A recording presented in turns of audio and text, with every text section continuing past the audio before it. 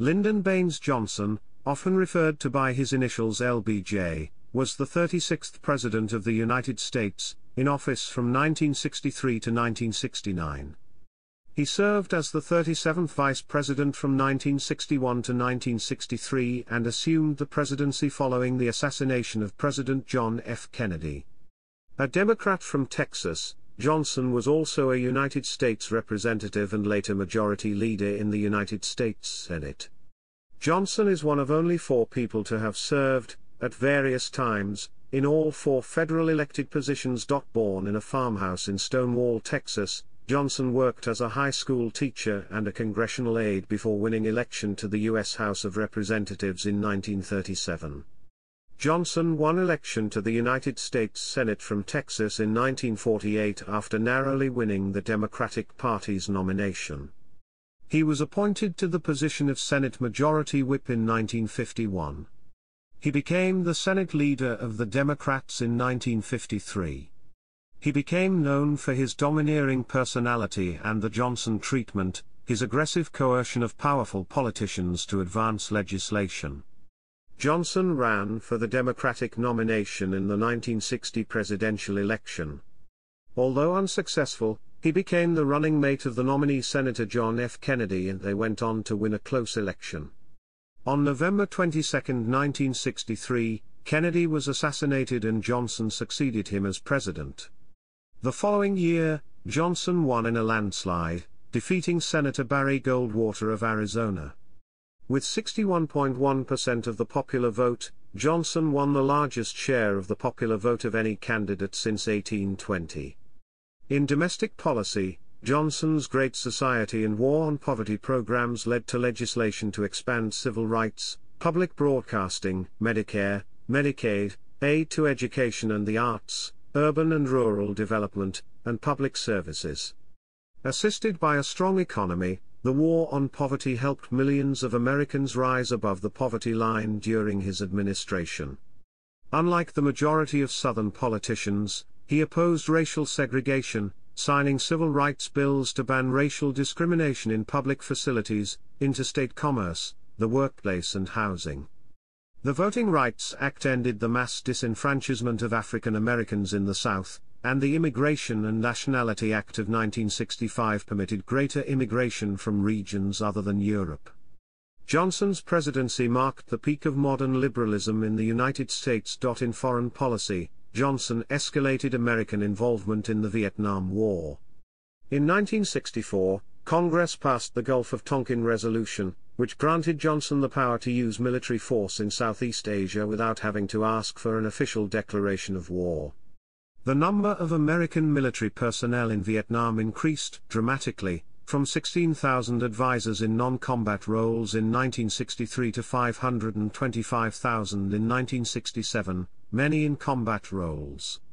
American casualties soared and the peace process stagnated. Growing unease with the war stimulated a large, angry anti-war movement based chiefly among draft-age students on university campuses. Johnson faced further troubles when summer riots began in major cities in 1965 and crime rates soared, as his political opponents raised demands for law and order policies. While Johnson began his presidency with widespread approval, support for him declined as the public became frustrated with both the war and social unrest.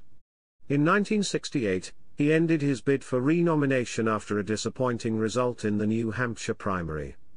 He was succeeded by Richard Nixon in January 1969. Johnson returned to his Texas ranch, where he died of a heart attack 4 years later.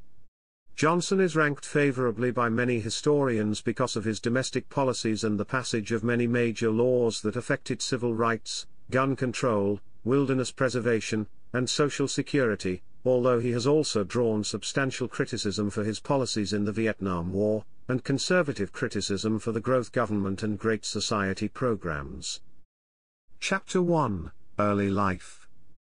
Lyndon Baines Johnson was born on August 27, 1908, near Stonewall, Texas, in a small farmhouse on the Pedernales River. He was the eldest of 5 children born to Samuel Ely Johnson Jr. and Rebecca Baines. Johnson had one brother, Sam Houston Johnson, and three sisters, Rebecca, Josefa, and Lucia. The nearby small town of Johnson City, Texas, was named after LBJ's father's cousin, James Polk Johnson, whose forebears had moved west from Georgia. Johnson had English, Irish, German, and Ulster Scots ancestry. He was maternally descended from pioneer Baptist clergyman George Washington Baines, who pastored 8 churches in Texas, as well as others in Arkansas and Louisiana. Baines, the grandfather of Johnson's mother, was also the president of Baylor University during the American Civil War. Johnson's grandfather, Samuel Ely Johnson Sr., was raised as a Baptist and for a time was a member of the Christian Church. In his later years, the grandfather became a Christadelphian. Johnson's father also joined the Christadelphian Church toward the end of his life. Later, as a politician, Johnson was influenced in his positive attitude toward Jews by the religious beliefs that his family, especially his grandfather, had shared with him. Johnson's favorite Bible verse came from the King James Version of Isaiah 1:18. "Come now, and let us reason together." In school, Johnson was an awkward, talkative youth who was elected president of his 11th grade class. He graduated in 1924 from Johnson City High School, where he participated in public speaking, debate, and baseball. At the age of 15, Johnson was the youngest member of his class. Pressured by his parents to attend college, he enrolled at a sub-college of Southwest Texas State Teachers College in the summer of 1924, where students from unaccredited high schools could take the 12th grade courses needed for admission to college. He left the school just weeks after his arrival and decided to move to Southern California. He worked at his cousin's legal practice and in various odd jobs before returning to Texas, where he worked as a day laborer. In 1926, Johnson managed to enroll at SWTSDC. He worked his way through school, participated in debate and campus politics, and edited the school newspaper, the College Star. The college years refined his skills of persuasion and political organization. For 9 months, from 1928 to 1929, Johnson paused his studies to teach Mexican-American children at the segregated Wellhausen School in Cotulla, some 90 miles south of San Antonio in La Salle County. The job helped him to save money to complete his education, and he graduated in 1930 with a Bachelor of Science degree in history and his certificate of qualification as a high school teacher. He briefly taught at Pearsall High School before taking a position as teacher of public speaking at Sam Houston High School in Houston. When he returned to San Marcos in 1965, after signing the Higher Education Act of 1965, Johnson reminisced. "I shall never forget the faces of the boys and the girls in that little Wellhausen Mexican school, and I remember even yet the pain of realizing and knowing then that college was closed to practically every one of those children because they were too poor. And I think it was then that I made up my mind that this nation could never rest while the door to knowledge remained closed to any American." Chapter 2, Entry into Politics. After Richard M. Kleberg won a 1931 special election to represent Texas in the United States House of Representatives, he appointed Johnson as his legislative secretary. Johnson got the position on the recommendation of his father and that of State Senator Welly Hopkins, for whom Johnson had campaigned in 1930. Kleberg had little interest in performing the day-to-day duties of a congressman, instead delegating them to Johnson. After Franklin D. Roosevelt won the 1932 presidential election, Johnson became a staunch supporter of Roosevelt's New Deal. Johnson was elected Speaker of the Little Congress, a group of congressional aides, where he cultivated congressmen, newspapermen, and lobbyists. Johnson's friends included aides to President Roosevelt as well as fellow Texans such as Vice President John Nance Garner and Congressman Sam Rayburn. Johnson married Claudia Alta Taylor, also known as Lady Bird, of Karnak, Texas, on November 17, 1934. He met her after he had attended Georgetown University Law Center for several months. Johnson later quit his Georgetown studies after the first semester in 1934. During their first date he asked her to marry him. Many dates later, she finally agreed. The wedding was officiated by Reverend Arthur R. McKinstry at St. Mark's Episcopal Church in San Antonio. They had two daughters, Linda Bird, born in 1944, and Lucy Baines, born in 1947. Johnson gave his children names with the LBJ initials. His dog was Little Beagle Johnson. His home was the LBJ Ranch. His initials were on his cufflinks, ashtrays, and clothes. During his marriage, Lyndon Johnson had affairs with multiple women, in particular with Alice Marsh, who assisted him politically. In 1935, he was appointed head of the Texas National Youth Administration, which enabled him to use the government to create education and job opportunities for young people. He resigned 2 years later to run for Congress. Johnson, a notoriously tough boss throughout his career, often demanded long workdays and work on weekends. He was described by friends, fellow politicians, and historians as motivated by an exceptional lust for power and control.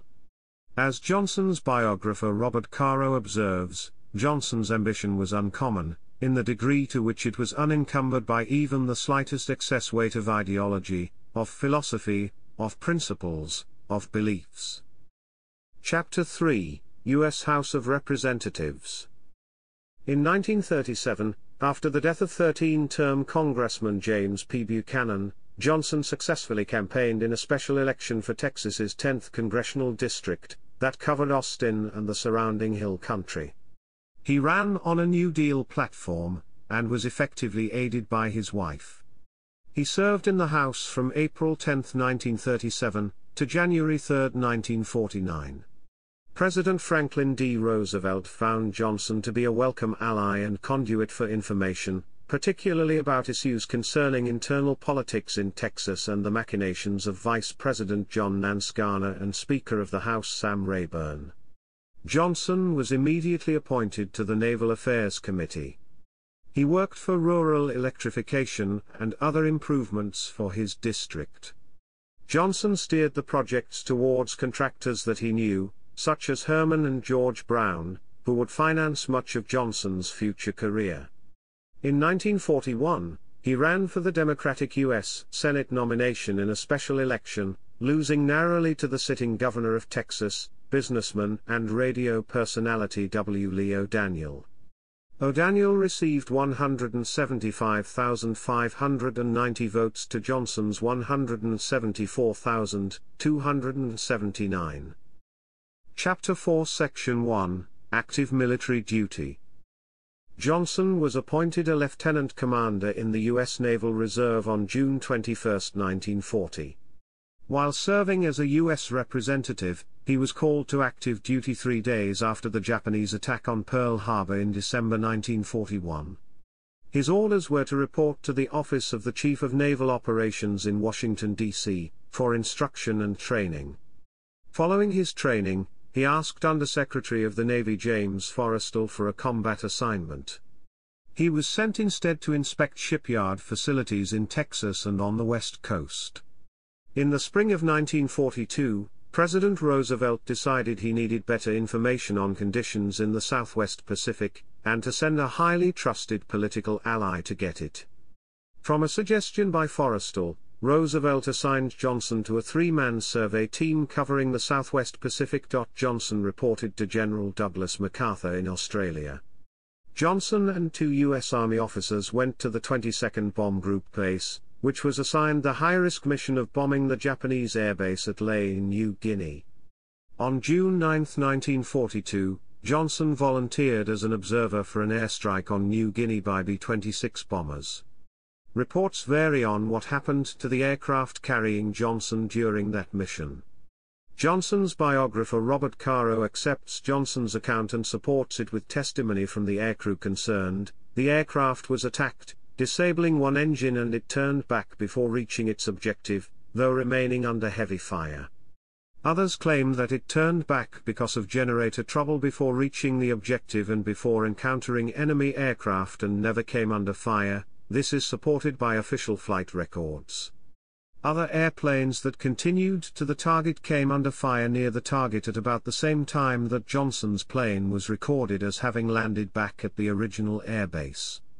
MacArthur recommended Johnson for the Silver Star for gallantry in action, the only member of the crew to receive a decoration. After it was approved by the Army, he presented the medal to Johnson, with the following citation. For gallantry action in the vicinity of Port Moresby and Salamua, New Guinea, on June 9, 1942. While on a mission of obtaining information in the Southwest Pacific area, Lieutenant Commander Johnson, to obtain personal knowledge of combat conditions, volunteered as an observer on a hazardous aerial combat mission over hostile positions in New Guinea.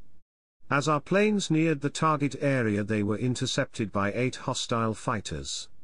When, at this time, the plane in which Lieutenant Commander Johnson was an observer, developed mechanical trouble and was forced to turn back alone, presenting a favorable target to the enemy fighters, he evidenced marked coolness despite the hazards involved. His gallant actions enabled him to obtain and return with valuable information.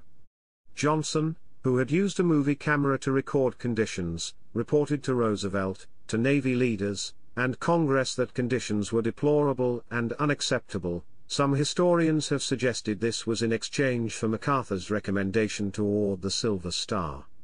He argued that the Southwest Pacific urgently needed a higher priority and a larger share of war supplies. The warplanes sent there, for example, were far inferior to Japanese planes, and morale was bad. He told Forrestal that the Pacific Fleet had a critical need for 6,800 additional experienced men. Johnson prepared a 12-point program to upgrade the effort in the region, stressing greater cooperation and coordination within the various commands and between the different war theaters. Congress responded by making Johnson chairman of a high-powered subcommittee of the Naval Affairs Committee, with a mission similar to that of the Truman Committee in the Senate.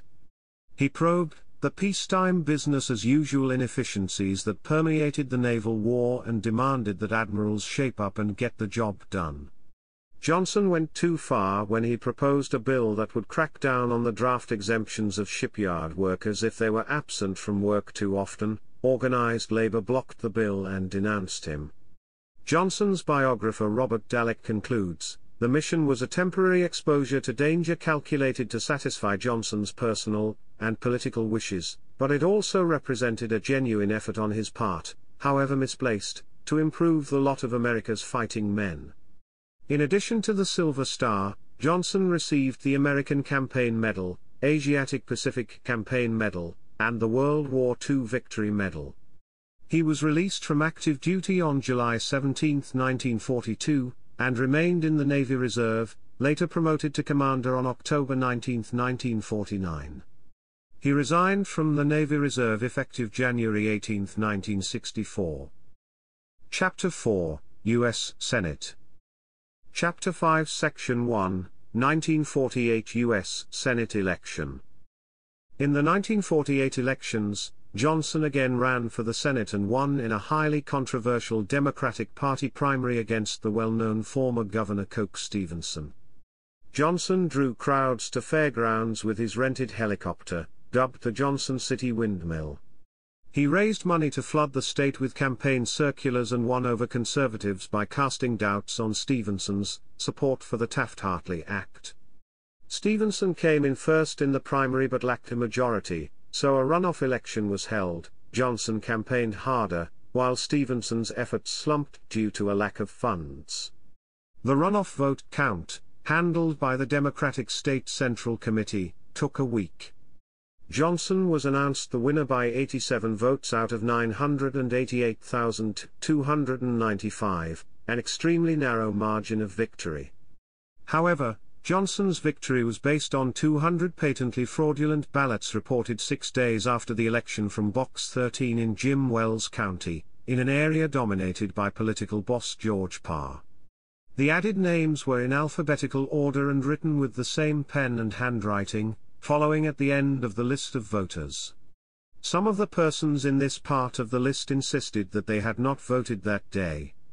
Election judge Luis Salas said in 1977 that he had certified 202 fraudulent ballots for Johnson. Robert Caro made the case in his 1990 book that Johnson had stolen the election in Jim Wells County, and that there were thousands of fraudulent votes in other counties as well, including 10,000 votes switched in San Antonio. The Democratic State Central Committee voted to certify Johnson's nomination by a majority of 1, with the last vote cast on Johnson's behalf by the publisher Frank W. Mayborn of Temple, Texas.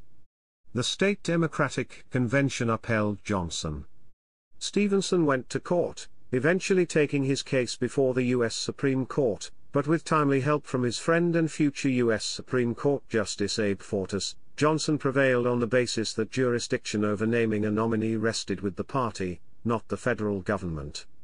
Johnson soundly defeated Republican Jack Porter in the general election in November and went to Washington, permanently dubbed Landslide Lyndon. Johnson, dismissive of his critics, happily adopted the nickname. Chapter 5 Section 2, Freshman Senator to Majority Whip.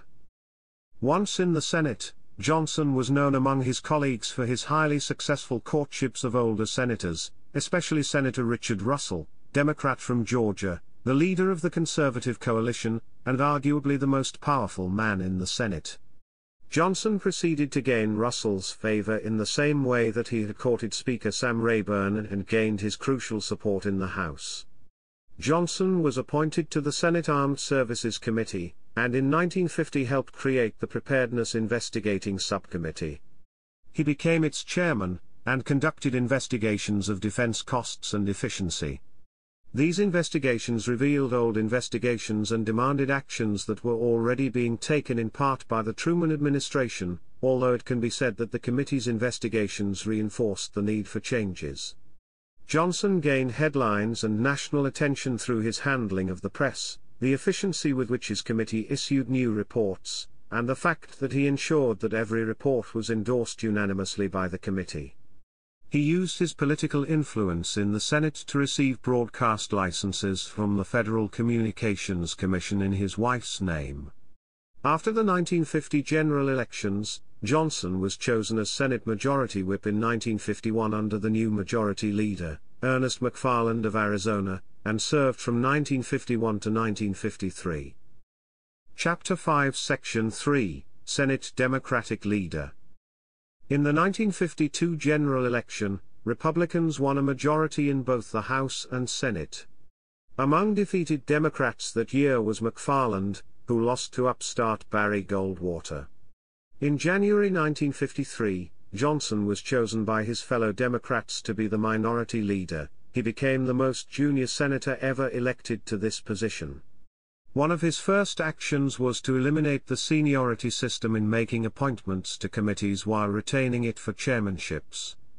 In the 1954 election, Johnson was re-elected to the Senate and, since the Democrats won the majority in the Senate, then became Majority Leader.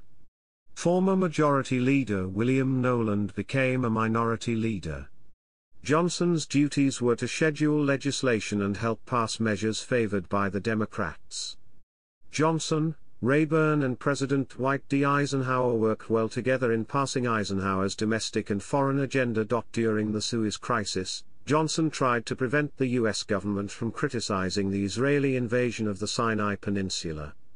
Along with the rest of the nation, Johnson was appalled by the threat of possible Soviet domination of space flight implied by the launch of the first artificial Earth satellite Sputnik 1 and used his influence to ensure passage of the 1958 National Aeronautics and Space Act, which established the civilian space agency NASA. Historians Caro and Dalek consider Lyndon Johnson the most effective Senate Majority Leader in history. He was unusually proficient at gathering information. One biographer suggests he was the greatest intelligence gatherer Washington has ever known, discovering exactly where every senator stood on issues, his philosophy and prejudices, his strengths and weaknesses and what it took to get his vote.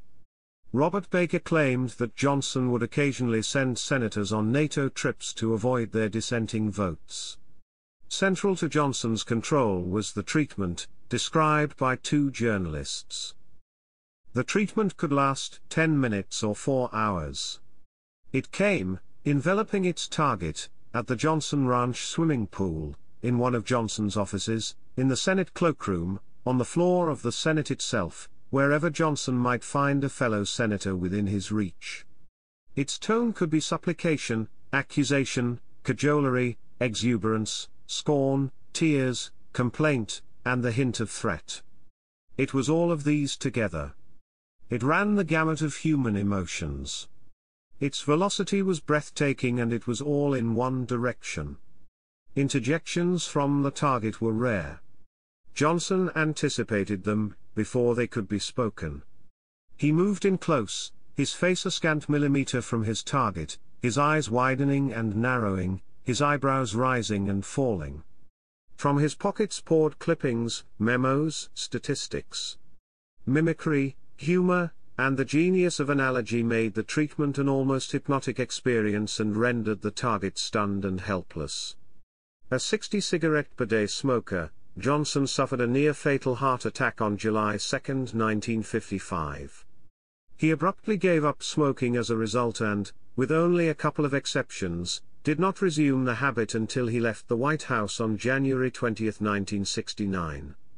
Johnson announced he would remain as his party's leader in the Senate on New Year's Eve 1955, his doctors reporting he had made a most satisfactory recovery since his heart attack 5 months prior.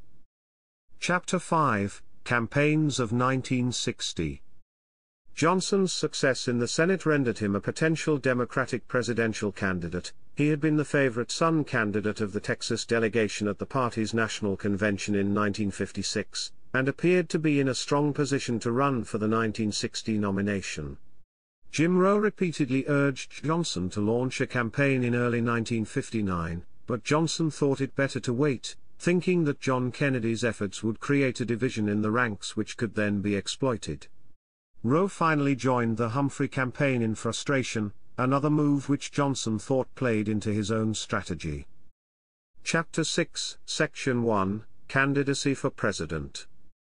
Johnson made a late entry into the campaign in July 1960 which, coupled with a reluctance to leave Washington, allowed the rival Kennedy campaign to secure a substantial early advantage among Democratic state party officials. Johnson underestimated Kennedy's endearing qualities of charm and intelligence, as compared to his reputation as the more crude, and wheeling-dealing landslide Lyndon. Caro suggests that Johnson's hesitancy was the result of an overwhelming fear of failure. Johnson attempted in vain to capitalize on Kennedy's youth, poor health, and failure to take a position regarding Joseph McCarthy. He had formed a Stop Kennedy coalition with Adlai Stevenson, Stuart Symington, and Hubert Humphrey, but it proved a failure. Johnson received 409 votes on the only ballot at the Democratic Convention to Kennedy's 806, and so the convention nominated Kennedy. Tip O'Neill was a representative from Kennedy's home state of Massachusetts at that time, and he recalled that Johnson approached him at the convention and said, "Tip, I know you have to support Kennedy at the start, but I'd like to have you with me on the second ballot." O'Neill replied, "Senator, there's not going to be any second ballot." Chapter 6, Section 2, Vice Presidential Nomination. According to Kennedy's special counsel Maya Feldman and Kennedy himself, it is impossible to reconstruct the precise manner in which Johnson's vice presidential nomination ultimately took place. Kennedy did realize that he could not be elected without the support of traditional Southern Democrats, most of whom had backed Johnson. Nevertheless, Labor leaders were unanimous in their opposition to Johnson. AFL-CIO President George Meany called Johnson the arch-foe of Labor, while Illinois AFL-CIO President Reuben Soderstrom asserted Kennedy had made chumps out of leaders of the American labor movement. After much back and forth with party leaders and others on the matter, Kennedy did offer Johnson the vice presidential nomination at the Los Angeles Biltmore Hotel at 10:15 a.m. on July 14, the morning after he was nominated, and Johnson accepted. From that point to the actual nomination that evening, the facts are in dispute in many respects. Seymour Hersh stated that Robert F. Kennedy hated Johnson for his attacks on the Kennedy family, and later maintained that his brother offered the position to Johnson merely as a courtesy, expecting him to decline. Arthur M. Schlesinger Jr. concurred with Robert Kennedy's version of events, and put forth that John Kennedy would have preferred Stuart Symington as his running mate, alleging that Johnson teamed with House Speaker Sam Rayburn, and pressured Kennedy to favor Johnson. Robert Kennedy wanted his brother to choose Labor leader Walter Reuther. Biographer Robert Caro offered a different perspective. He wrote that the Kennedy campaign was desperate to win what was forecast to be a very close election against Richard Nixon and Henry Cabot Lodge Jr. Johnson was needed on the ticket to help carry Texas and the southern states. Caro's research showed that on July 14, John Kennedy started the process while Johnson was still asleep. At 6:30 a.m., John Kennedy asked Robert Kennedy to prepare an estimate of upcoming electoral votes including Texas. Robert called Pierre Salinger and Kenneth O'Donnell to assist him. Salinger realized the ramifications of counting Texas votes as their own and asked him whether he was considering a Kennedy-Johnson ticket, and Robert replied yes. Caro contends that it was then that John Kennedy called Johnson to arrange a meeting. He also called Pennsylvania Governor David L. Lawrence, a Johnson backer, to request that he nominate Johnson for vice president if Johnson were to accept the role. According to Caro, Kennedy and Johnson met and Johnson said that Kennedy would have trouble with Kennedy supporters who were anti-Johnson. Kennedy returned to his suite to announce the Kennedy-Johnson ticket to his closest supporters, including Northern political bosses. O'Donnell was angry at what he considered a betrayal by Kennedy, who had previously cast Johnson as anti-Labor and anti-liberal.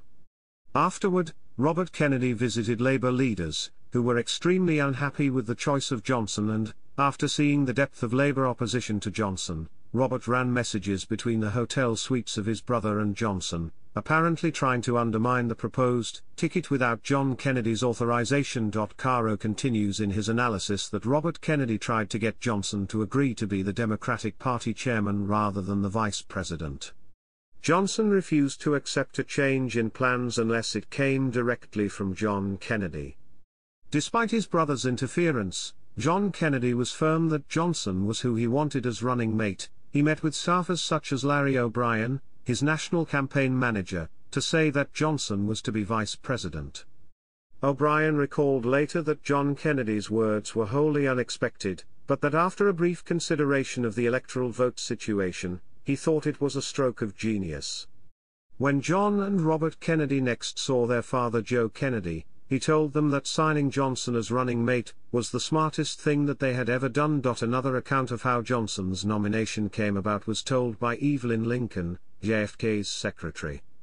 In 1993, in a videotaped interview, she described how the decision was made, stating she was the only witness to a private meeting between John and Robert Kennedy in a suite at the Biltmore Hotel where they made the decision. She said she went in and out of the room as they spoke and, while she was in the room, heard them say that Johnson had tried to blackmail JFK into offering him the vice presidential nomination with evidence of his womanizing provided by FBI Director J. Edgar Hoover. She also overheard them discuss possible ways to avoid making the offer, and ultimately conclude that JFK had no choice. Chapter 6 Section 3, Re-election to U.S. Senate. At the same time as his vice presidential run, Johnson also sought a third term in the U.S. Senate. According to Robert Caro, on November 8, 1960, Lyndon Johnson won an election for both the vice presidency of the United States, on the Kennedy-Johnson ticket, and for a third term as senator. When he won the vice presidency, he made arrangements to resign from the Senate, as he was required to do under federal law, as soon as it convened on January 3, 1961. Johnson was re-elected senator with 1,306,605 votes to Republican John Tower's 927,653. Fellow Democrat William A. Blackley was appointed to replace Johnson as senator, but Blackley lost a special election in May 1961 to Tower. Chapter 6, Vice President. After the election, Johnson was quite concerned about the traditionally ineffective nature of his new office, and set about to assume authority not allotted to the position.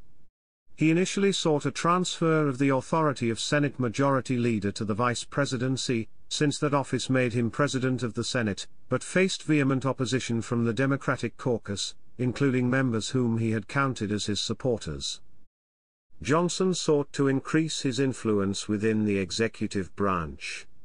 He drafted an executive order for Kennedy's signature, granting Johnson general supervision over matters of national security, and requiring all government agencies to cooperate fully with the vice president in the carrying out of these assignments. Kennedy's response was to sign a non-binding letter requesting Johnson to review national security policies instead.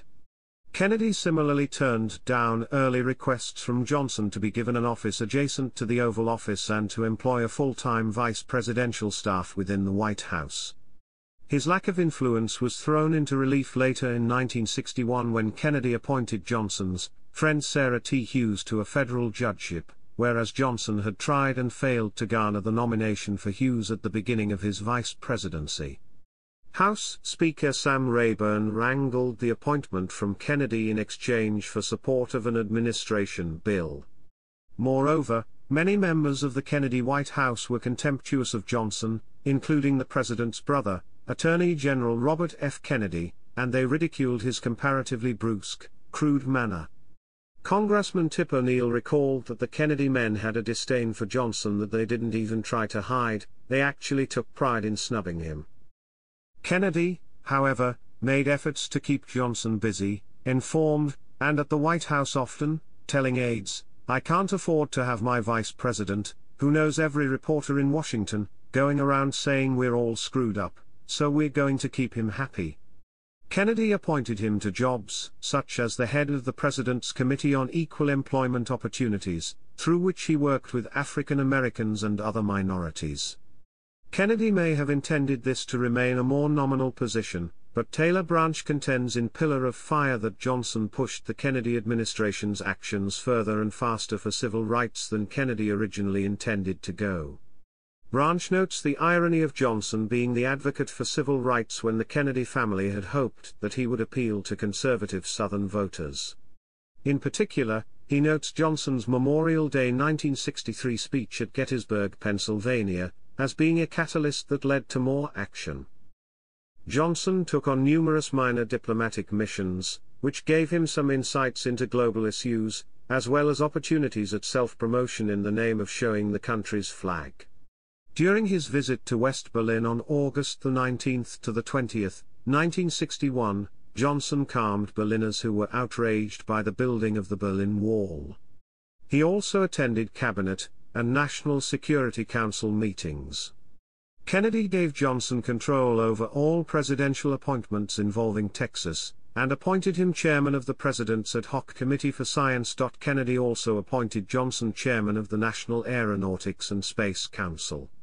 The Soviets beat the United States with the first manned spaceflight in April 1961, and Kennedy gave Johnson the task of evaluating the state of the U.S. space program and recommending a project that would allow the United States to catch up or beat the Soviets. Johnson responded with a recommendation that the United States gain the leadership role by committing the resources to embark on a project to land an American on the Moon in the 1960s. Kennedy assigned priority to the space program, but Johnson's appointment provided potential cover in case of a failure. Johnson was touched by a Senate scandal in August 1963 when Bobby Baker, the secretary to the Majority Leader of the Senate and a protégé of Johnson's, came under investigation by the Senate Rules Committee for allegations of bribery and financial malfeasance. One witness alleged that Baker had arranged for the witness to give kickbacks for the vice president. Baker resigned in October, and the investigation did not expand to Johnson. The negative publicity from the affair fed rumors in Washington circles that Kennedy was planning on dropping Johnson from the Democratic ticket in the upcoming 1964 presidential election. However, on October 31, 1963, a reporter asked if he intended and expected to have Johnson on the ticket the following year. Kennedy replied, "Yes to both those questions."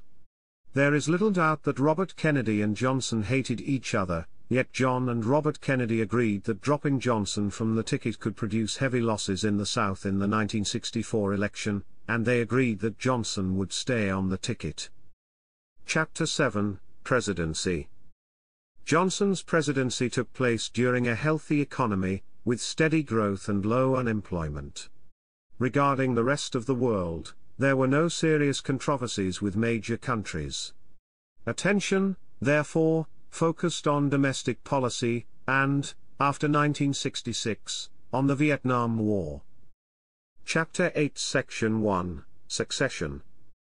Johnson was quickly sworn in as president on Air Force One in Dallas on November 22, 1963, just 2 hours and 8 minutes after John F. Kennedy was assassinated, amid suspicions of a conspiracy against the government. He was sworn in by U.S. District Judge Sarah T. Hughes, a family friend. In the rush, Johnson took the oath of office using a Roman Catholic missal from President Kennedy's desk, despite not being Catholic, due to the missal being mistaken for a Bible. Cecil Staunton's iconic photograph of Johnson taking the presidential oath of office as Mrs. Kennedy looks on is the most famous photo ever taken aboard a presidential aircraft. Johnson was convinced of the need to make an immediate transition of power after the assassination to provide stability to a grieving nation in shock.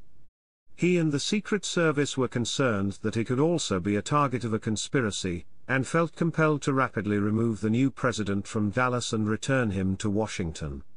This was greeted by some with assertions that Johnson was in too much haste to assume power. On November 27, 1963, the new president delivered his "Let Us Continue" speech to a joint session of Congress, saying that no memorial oration or eulogy could more eloquently honor President Kennedy's memory than the earliest possible passage of the Civil Rights Bill for which he fought so long. The wave of national grief following the assassination gave enormous momentum to Johnson's promise to carry out Kennedy's plans and his policy of seizing Kennedy's legacy to give momentum to his legislative agenda. On November 29, 1963, just 1 week after Kennedy's assassination, Johnson issued an executive order to rename NASA's Apollo Launch Operations Center and the NASA/Air Force Cape Canaveral launch facilities as the John F. Kennedy Space Center. Cape Canaveral was officially known as Cape Kennedy from 1963 until 1973. Also on November 29, Johnson established a panel headed by Chief Justice Earl Warren, known as the Warren Commission, through executive order to investigate Kennedy's assassination and surrounding conspiracies. The commission conducted extensive research and hearings and unanimously concluded that Lee Harvey Oswald acted alone in the assassination. However, the report remains controversial among some conspiracy theorists. Johnson retained senior Kennedy appointees, some for the full term of his presidency. He even retained Robert Kennedy as Attorney General, with whom he had a notoriously difficult relationship. Robert Kennedy remained in office for a few months until leaving in 1964 to run for the Senate.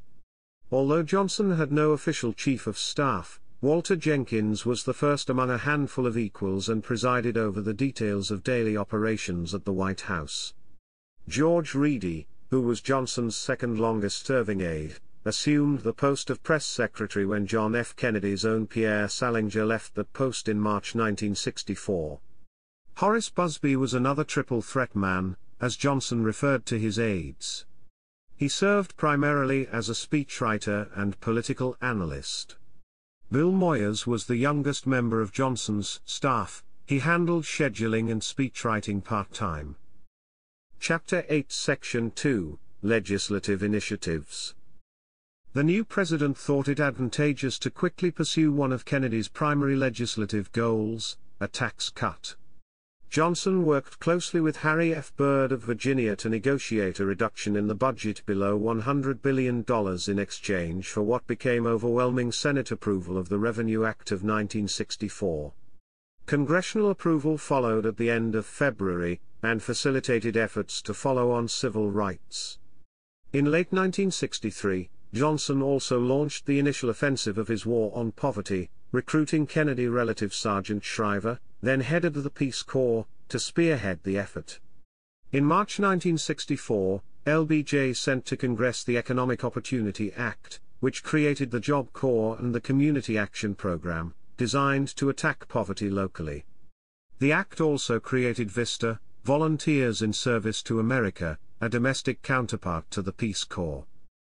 Chapter 8 Section 3, Civil Rights Act of 1964. President Kennedy had submitted a civil rights bill to Congress in June 1963, which was met with strong opposition. Johnson renewed the effort and asked Bobby Kennedy to spearhead the undertaking for the administration on Capitol Hill. This provided adequate political cover for Johnson should the effort fail, but if it were successful, Johnson would receive ample credit.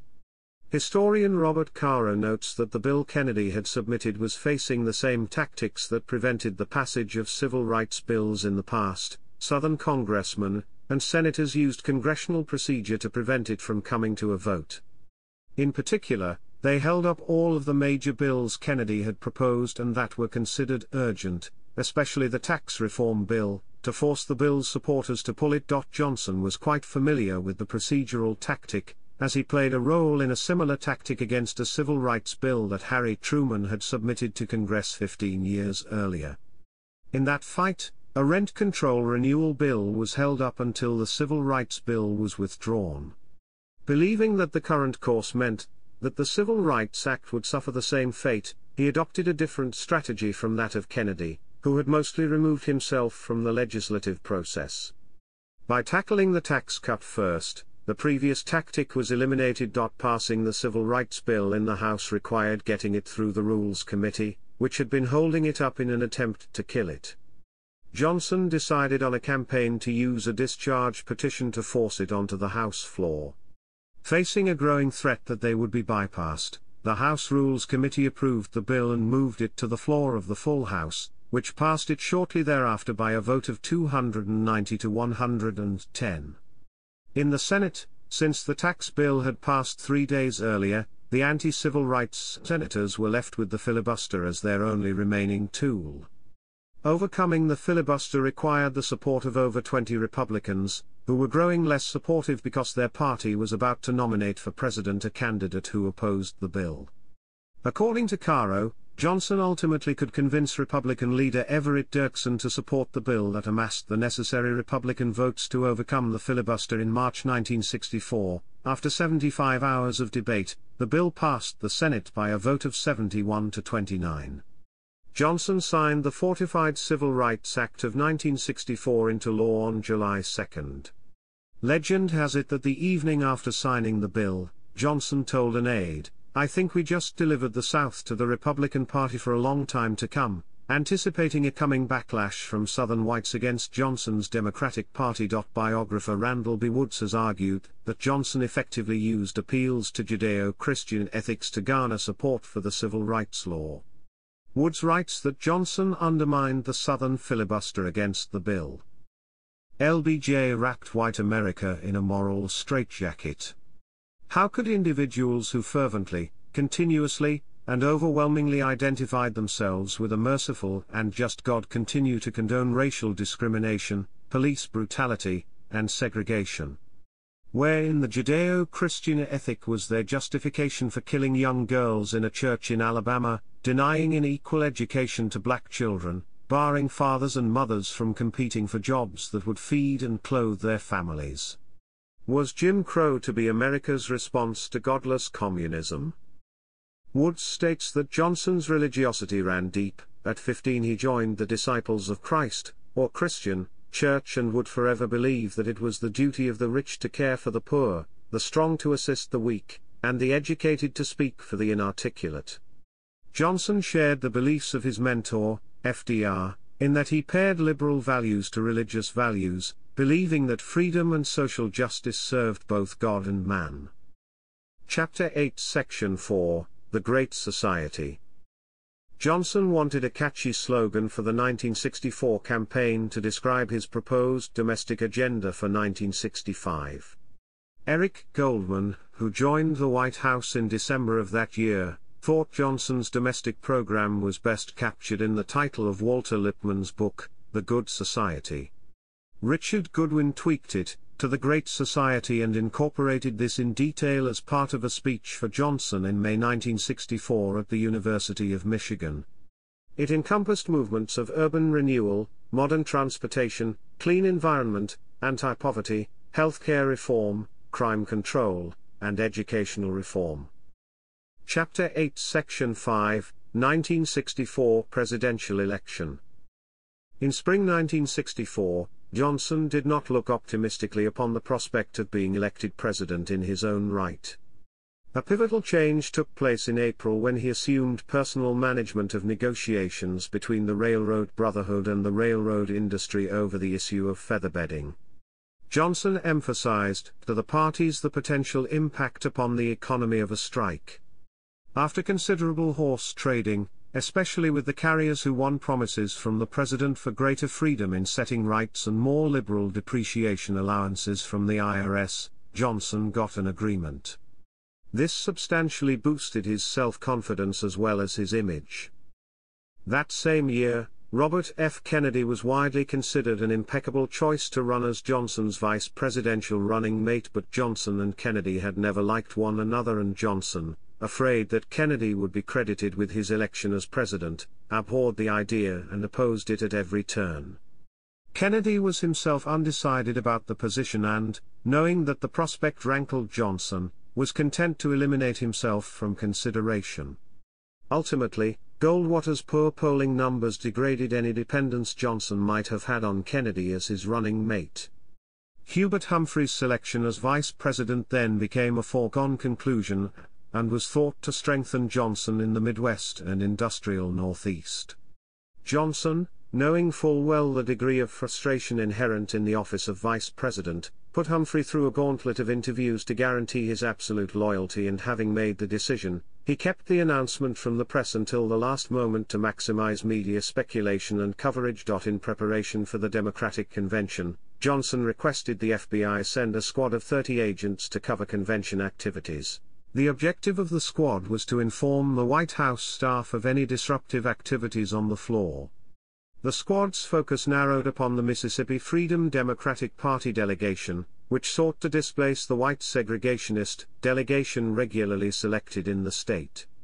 The squad's activities also included wiretaps of Martin Luther King's room, as well as the Student Nonviolent Coordinating Committee, and the Congress of Racial Equality. From beginning to end, the squad's assignment was carefully couched in terms of the monitoring of disruptive activities that might endanger the president and other high-ranking officials. Johnson was very concerned about potential political damage from media coverage of racial tensions exposed by a credentials fight between the MFDP and the segregationist delegation, and he assigned Humphrey the job of managing the problem. The convention's Credentials Committee declared that 2 MFDP delegates in the delegation be seated as observers and agreed to bar future delegations from states where any citizens are deprived of the right to vote because of their race or color. The MFDP rejected the committee's ruling. The convention became the apparent personal triumph that Johnson craved, but a sense of betrayal caused by the marginalization of the MFDP would trigger disaffection with Johnson, and the Democratic Party from the left. SNCC Chairman John Lewis would call it a turning point in the civil rights movement. Early in the 1964 presidential campaign, Barry Goldwater appeared to be a strong contender, with strong support from the South, which threatened Johnson's position as he had predicted in reaction to the passage of the Civil Rights Act. However, Goldwater lost momentum as his campaign progressed. On September 7, 1964, Johnson's campaign managers broadcast the daisy ad. It portrayed a little girl picking petals from a daisy, counting up to 10. Then a baritone voice took over, counted down from 10 to 0, and the visual showed the explosion of a nuclear bomb. The message conveyed was that electing Goldwater president held the danger of a nuclear war. Goldwater's campaign message was best symbolized by the bumper sticker displayed by supporters claiming, "In your heart, you know he's right." Opponents captured the spirit of Johnson's campaign with bumper stickers that said, "In your heart, you know he might, and in your guts, you know he's nuts." Johnson instructed the CIA and FBI of the United States to spy on the Goldwater campaign and the Republican National Committee. Johnson won the presidency by a landslide with 61.05% of the vote, making it the highest ever share of the popular vote. At the time, this was also the widest popular margin in the 20th century, more than 15.95 million votes. This was later surpassed by incumbent President Nixon's victory in 1972.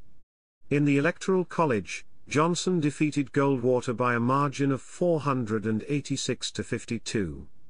Johnson won 44 states, compared to Goldwater's 6. Voters also gave Johnson the largest majorities in Congress, since FDR's election in 1936, a Senate with a 68 to 32 majority and a House with a 295 to 140 Democratic margin. Chapter 8 Section 6, Voting Rights Act. Johnson began his elected presidential term with similar motives as he had upon succeeding to the office, ready to carry forward the plans and programs of John Fitzgerald Kennedy. Not because of our sorrow or sympathy, but because they are right. He was reticent to push Southern congressmen even further after passage of the Civil Rights Act of 1964 and suspected their support may have been temporarily tapped out.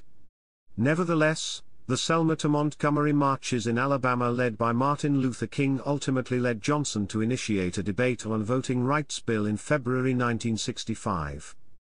Johnson gave a congressional speech, Dalek considers it his greatest, in which he said, "Rarely at any time does an issue lay bare the secret heart of America itself, rarely are we met with the challenge to the values and the purposes and the meaning of our beloved nation. The issue of equal rights for American Negroes is such an issue. And should we defeat every enemy, should we double our wealth and conquer the stars, and still be unequal to this issue, then we will have failed as a people and as a nation." In 1965, he achieved passage of a second civil rights bill called the Voting Rights Act, which outlawed discrimination in voting, thus allowing millions of Southern blacks to vote for the first time. Under the act, several states, 7 of the 11 Southern states of the former Confederacy, were subjected to the procedure of preclearance in 1965, while Texas, then home to the largest African American population of any state, followed in 1975. The Senate passed the Voting Rights Bill by a vote of 77 to 19 after 2.5 months, and it won passage in the House in July, 333 to 85. The results were significant. Between the years of 1968 and 1980, the number of Southern black elected state and federal office holders nearly doubled.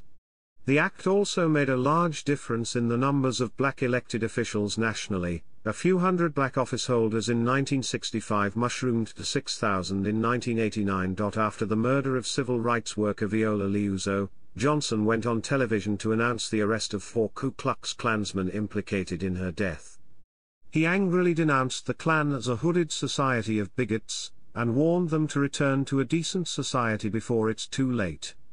Johnson was the first president to arrest and prosecute members of the Klan since Ulysses S. Grant about 93 years earlier. He turned to themes of Christian redemption to push for civil rights, thereby mobilizing support from churches north and south.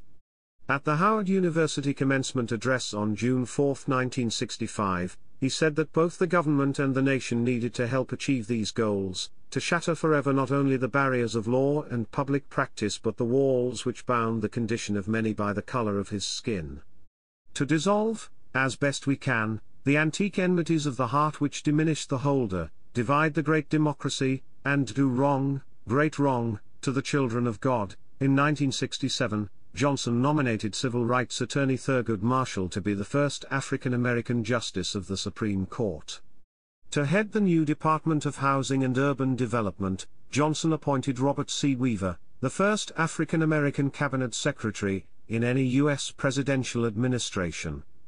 In 1968, Johnson signed the Civil Rights Act of 1968, which provided for equal housing opportunities regardless of race, creed, or national origin.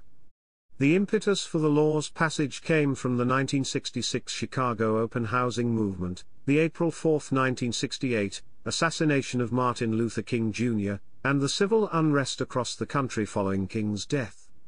On April 5, Johnson wrote a letter to the United States House of Representatives urging passage of the Fair Housing Act. With newly urgent attention from Legislative Director Joseph Califano, and Democratic Speaker of the House John McCormack, the bill passed the House by a wide margin on April 10.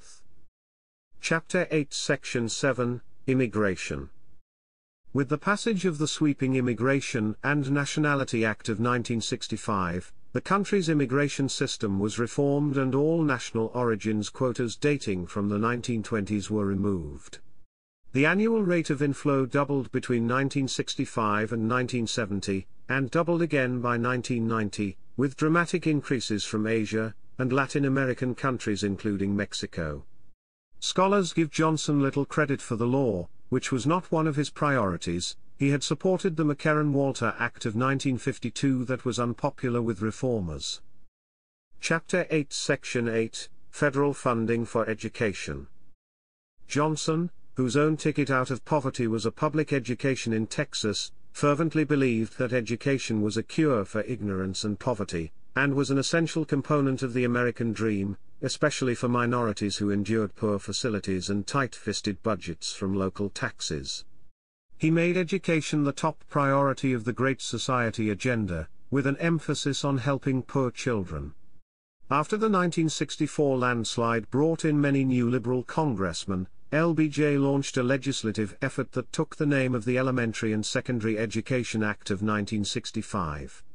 The bill sought to double federal spending on education from $4 billion to $8 billion, with considerable facilitating by the White House. It passed the House by a vote of 263 to 153 on March 26, and then it remarkably passed without a change in the Senate, by 73 to 8, without going through the usual conference committee. This was a historic accomplishment by the President, with the billion-dollar bill passing as introduced, just 87 days before. For the first time, large amounts of federal money went to public schools.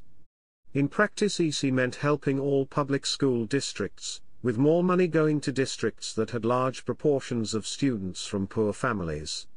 For the first time, private schools received services, such as library funding, comprising about 12% of the EC budget.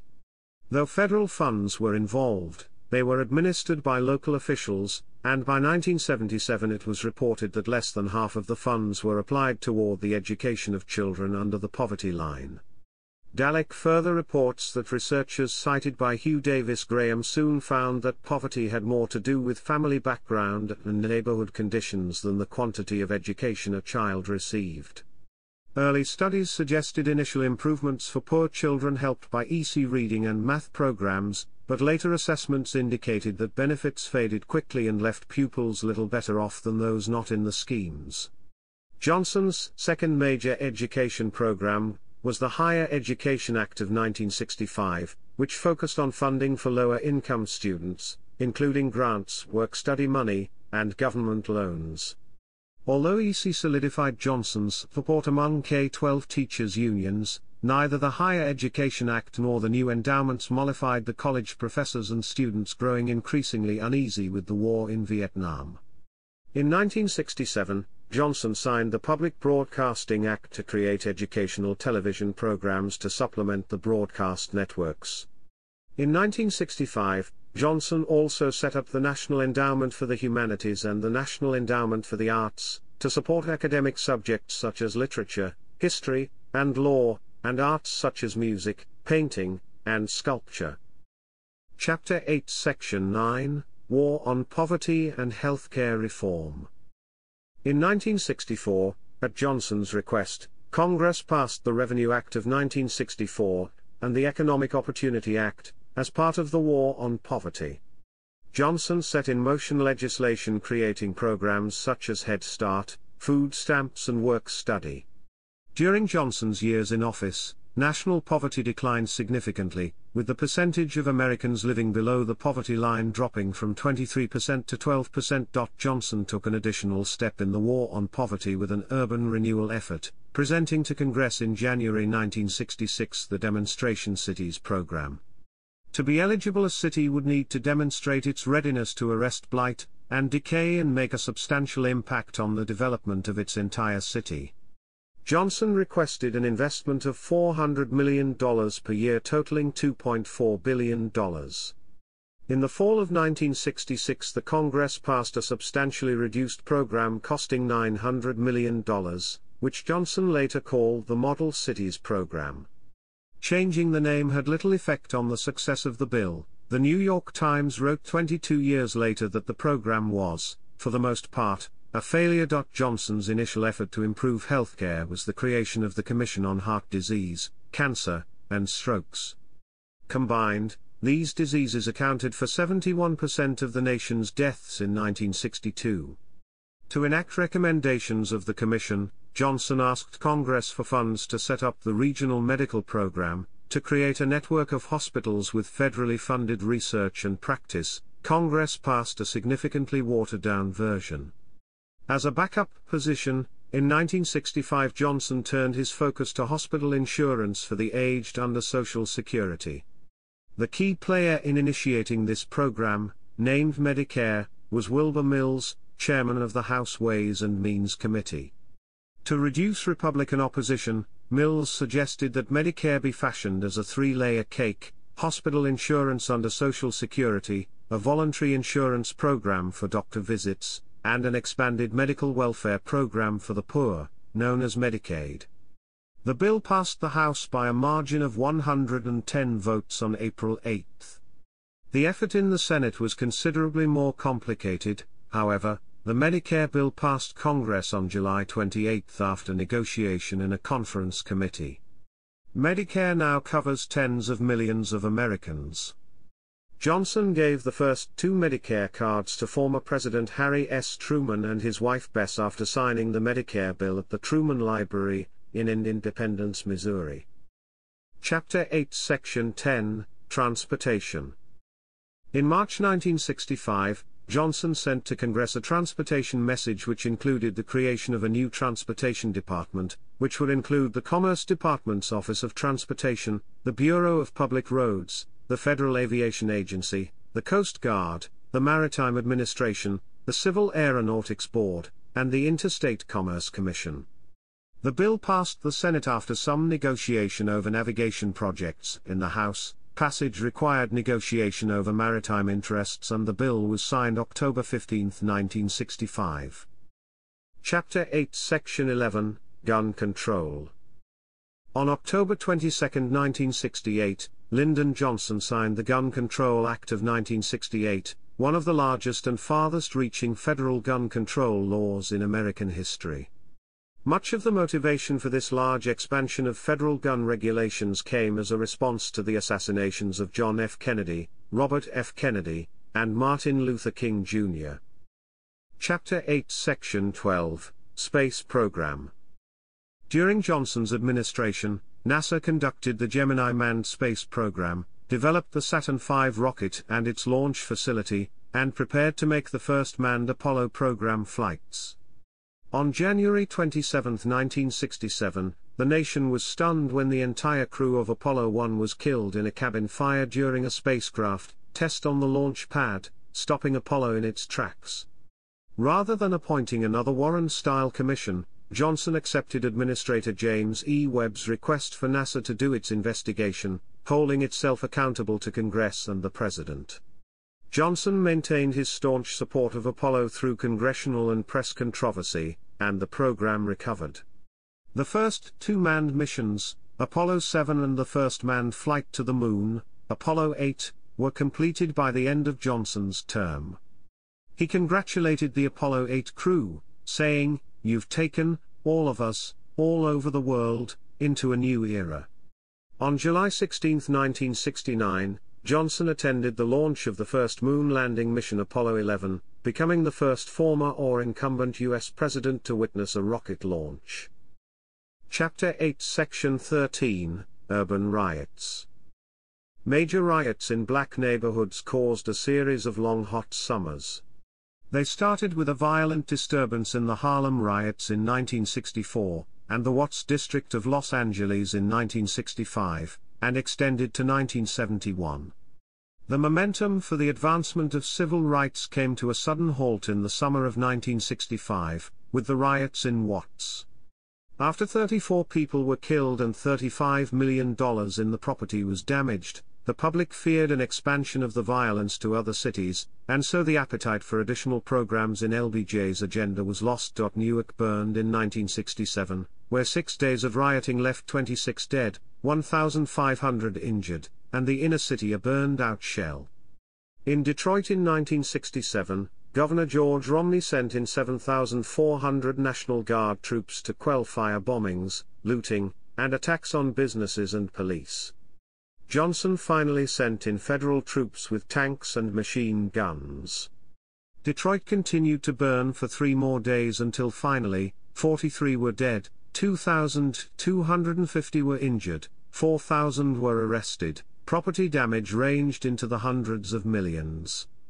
The biggest wave of riots came in April 1968, in over 100 cities after the assassination of Martin Luther King.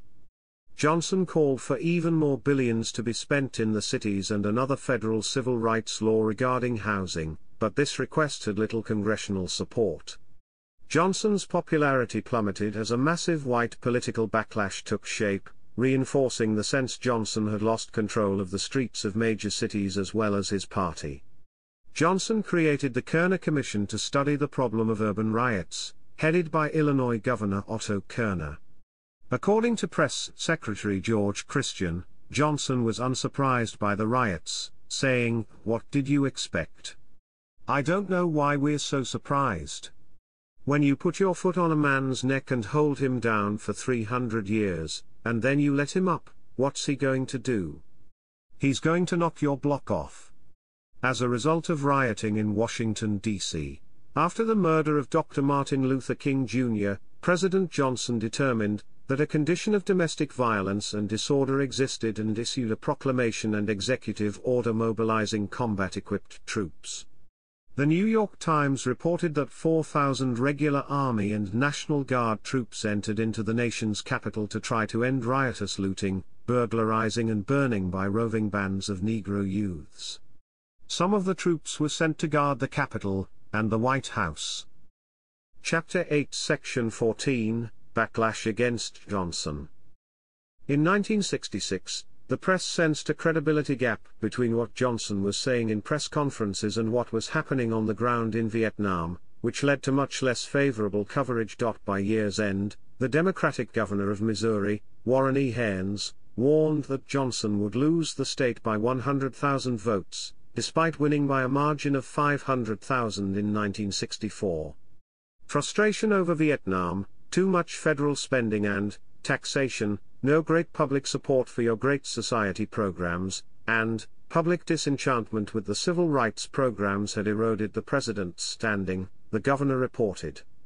There were bright spots. In January 1967, Johnson boasted that wages were the highest in history, unemployment was at a 13-year low, and corporate profits and farm incomes were greater than ever. A 4.5% jump in consumer prices was worrisome, as was the rise in interest rates. Johnson asked for a temporary 6% surcharge in income taxes to cover the mounting deficit caused by increased spending. Johnson's approval ratings stayed below 50%. By January 1967, the number of his strong supporters had plunged to 16%, from 25% 4 months before. He ran about even with Republican George Romney in trial matchups that spring. Asked to explain why he was unpopular, Johnson responded, "I am a dominating personality, and when I get things done I don't always please all the people." Johnson also blamed the press, saying they showed complete irresponsibility and lie and misstate facts and have no one to be answerable to. He also blamed the preachers, liberals and professors who had turned against him. In the congressional elections of 1966, the Republicans gained 3 seats in the Senate and 47 in the House, reinvigorating the conservative coalition and making it more difficult for Johnson to pass any additional Great Society legislation. However, in the end, Congress passed almost 96% of the administration's Great Society programs, which Johnson then signed into law. Chapter 8, Section 15, Vietnam War. At Kennedy's death, there were 16,000 American military personnel stationed in Vietnam supporting South Vietnam in the war against North Vietnam. Vietnam had been partitioned at the 1954 Geneva Conference into two countries, with North Vietnam led by a communist government. Johnson subscribed to the domino theory in Vietnam and to a containment policy that required America to make a serious effort to stop all communist expansion. On taking office, Johnson immediately reversed Kennedy's order to withdraw 1,000 military personnel by the end of 1963. In late summer 1964, Johnson seriously questioned the value of staying in Vietnam but, after meeting with Secretary of State Dean Rusk and Chairman of the Joint Chiefs of Staff Maxwell D. Taylor, declared his readiness to do more when we had a base or when Saigon was politically more stable. He expanded the numbers and roles of the American military following the Gulf of Tonkin incident. Chapter 8 Section 16 Subsection 1, 1964. In August 1964, allegations arose from the military that two U.S. destroyers had been attacked by some North Vietnamese torpedo boats in international waters 40 miles from the Vietnamese coast in the Gulf of Tonkin. Naval communications and reports of the attack were contradictory. Although Johnson very much wanted to keep discussions about Vietnam out of the 1964 election campaign, he felt forced to respond to the supposed aggression by the Vietnamese, so he sought and obtained from the Congress the Gulf of Tonkin Resolution on August 7.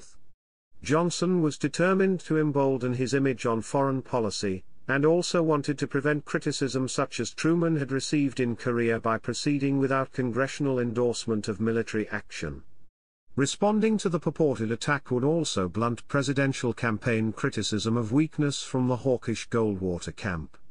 The resolution gave congressional approval for use of military force by the Commander-in-Chief to repel future attacks and also to assist members of SEATO requesting assistance.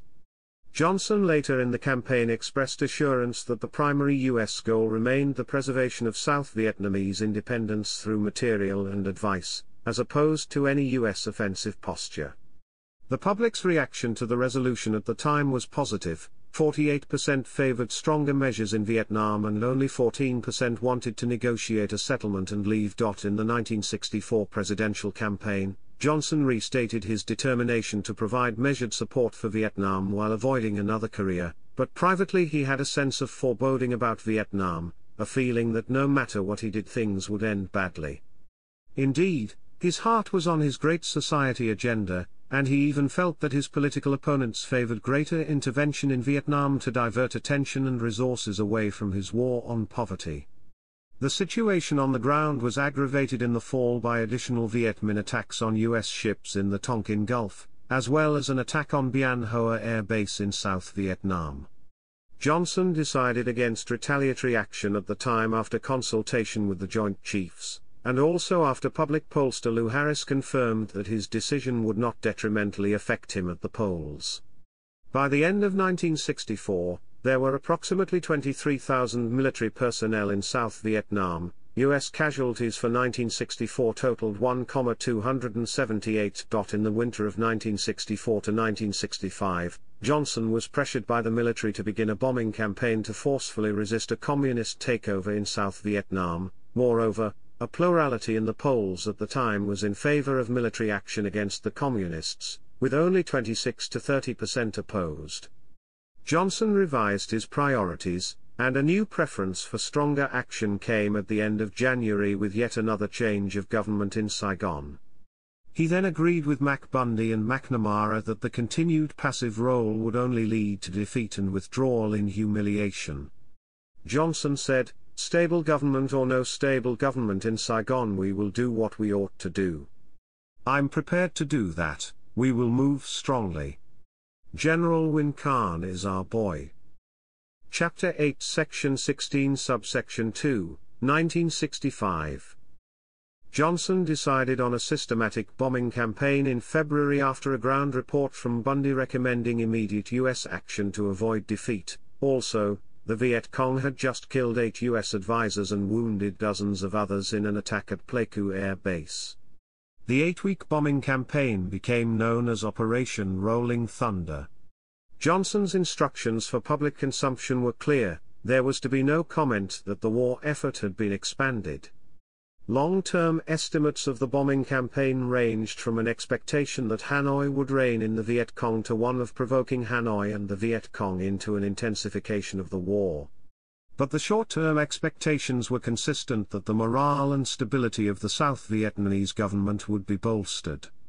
By limiting the information given out to the public, and even to Congress, Johnson maximized his flexibility to change course. In March, Bundy began to urge the use of ground forces. Air operations alone, he counseled, would not stop Hanoi's aggression against the South. Johnson approved an increase in logistical troops of 18,000 to 20,000 and the deployment of 2 additional Marine battalions and a Marine air squadron, in addition to planning for the deployment of 2 more divisions. More significantly, he also authorized a change in mission from defensive to offensive operations. He nevertheless continued to insist that this was not to be publicly represented as a change in existing policy. By the middle of June, the total U.S. ground forces in Vietnam have increased to 82,000 or by 150%. That same month, Ambassador Taylor reported that the bombing offensive against North Vietnam had been ineffective and that the South Vietnamese army was outclassed and in danger of collapse. General Westmoreland shortly thereafter recommended the president further increase ground troops from 82,000 to 175,000. After consulting with his principals, Johnson, desirous of a low profile, chose to announce at a press conference an increase to 125,000 troops, with additional forces to be sent later upon request.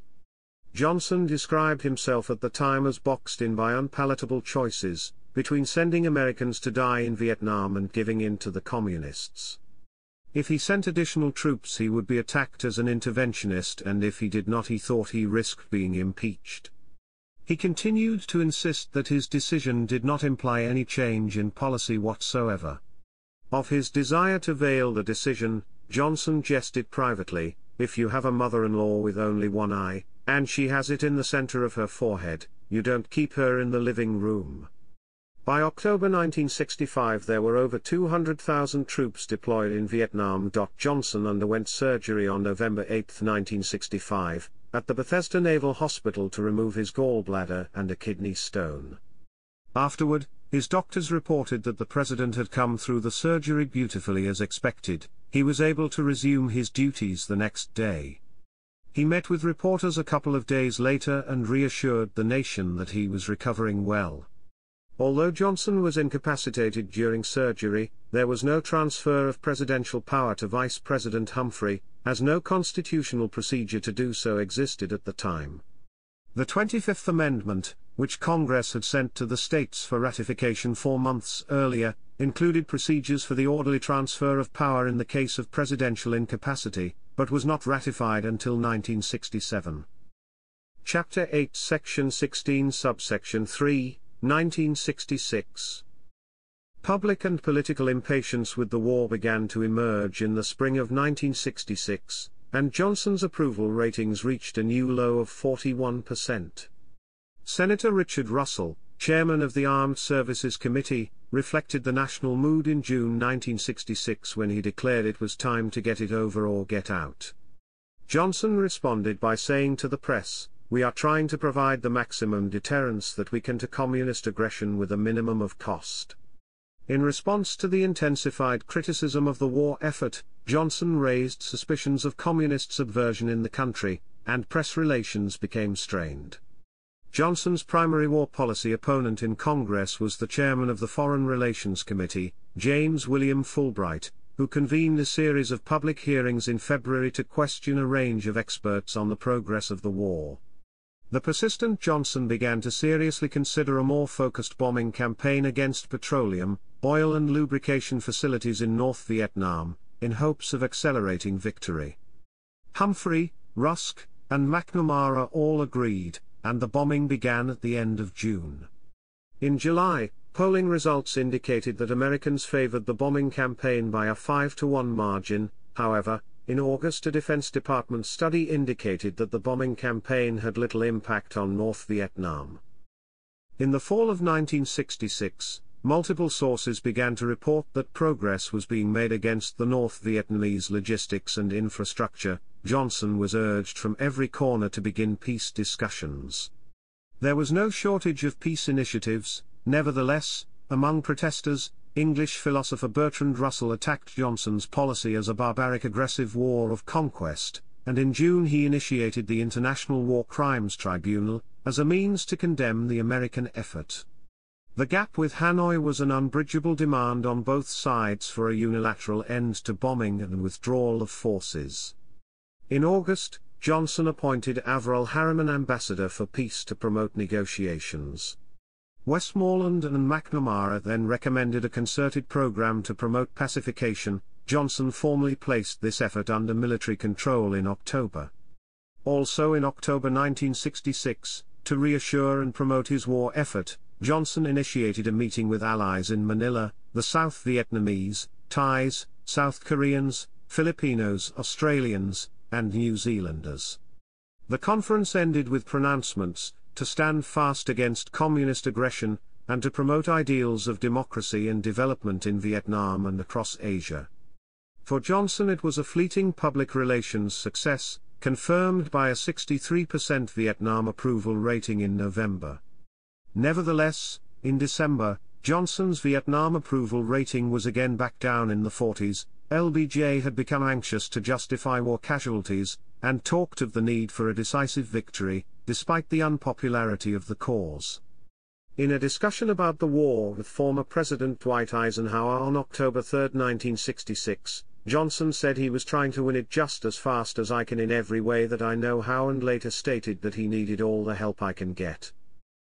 By year's end, it was clear that current pacification efforts were ineffectual, as had been the air campaign. Johnson then agreed to McNamara's new recommendation to add 70,000 troops in 1967 to the 400,000 previously committed. While McNamara recommended no increase in the level of bombing, Johnson agreed with CIA recommendations to increase them. The increased bombing began despite initial secret talks being held in Saigon, Hanoi, and Warsaw. While the bombing ended the talks, North Vietnamese intentions were not considered genuine. Chapter 8 Section 16 Subsection 4, 1967. In January and February 1967, probes were made to assess North Vietnamese's willingness to discuss peace, but they fell on deaf ears. Ho Chi Minh declared that the only solution was a unilateral withdrawal by the U.S. A Gallup poll taken in July 1967 showed that 52% of the country disapproved of the president's handling of the war, and only 34% thought progress was being made. Johnson's anger and frustration over the lack of a solution to Vietnam and its effect on him politically was exhibited in a statement to Robert F. Kennedy, who had become a prominent public critic of the war and loomed as a potential challenger in the 1968 presidential election.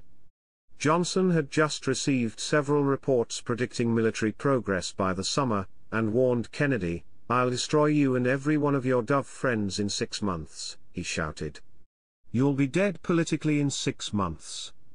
McNamara offered Johnson a way out of Vietnam in May. The administration could declare its objective in the war. South Vietnam's self-determination was being achieved, and the upcoming September elections in South Vietnam would provide the chance for a coalition government.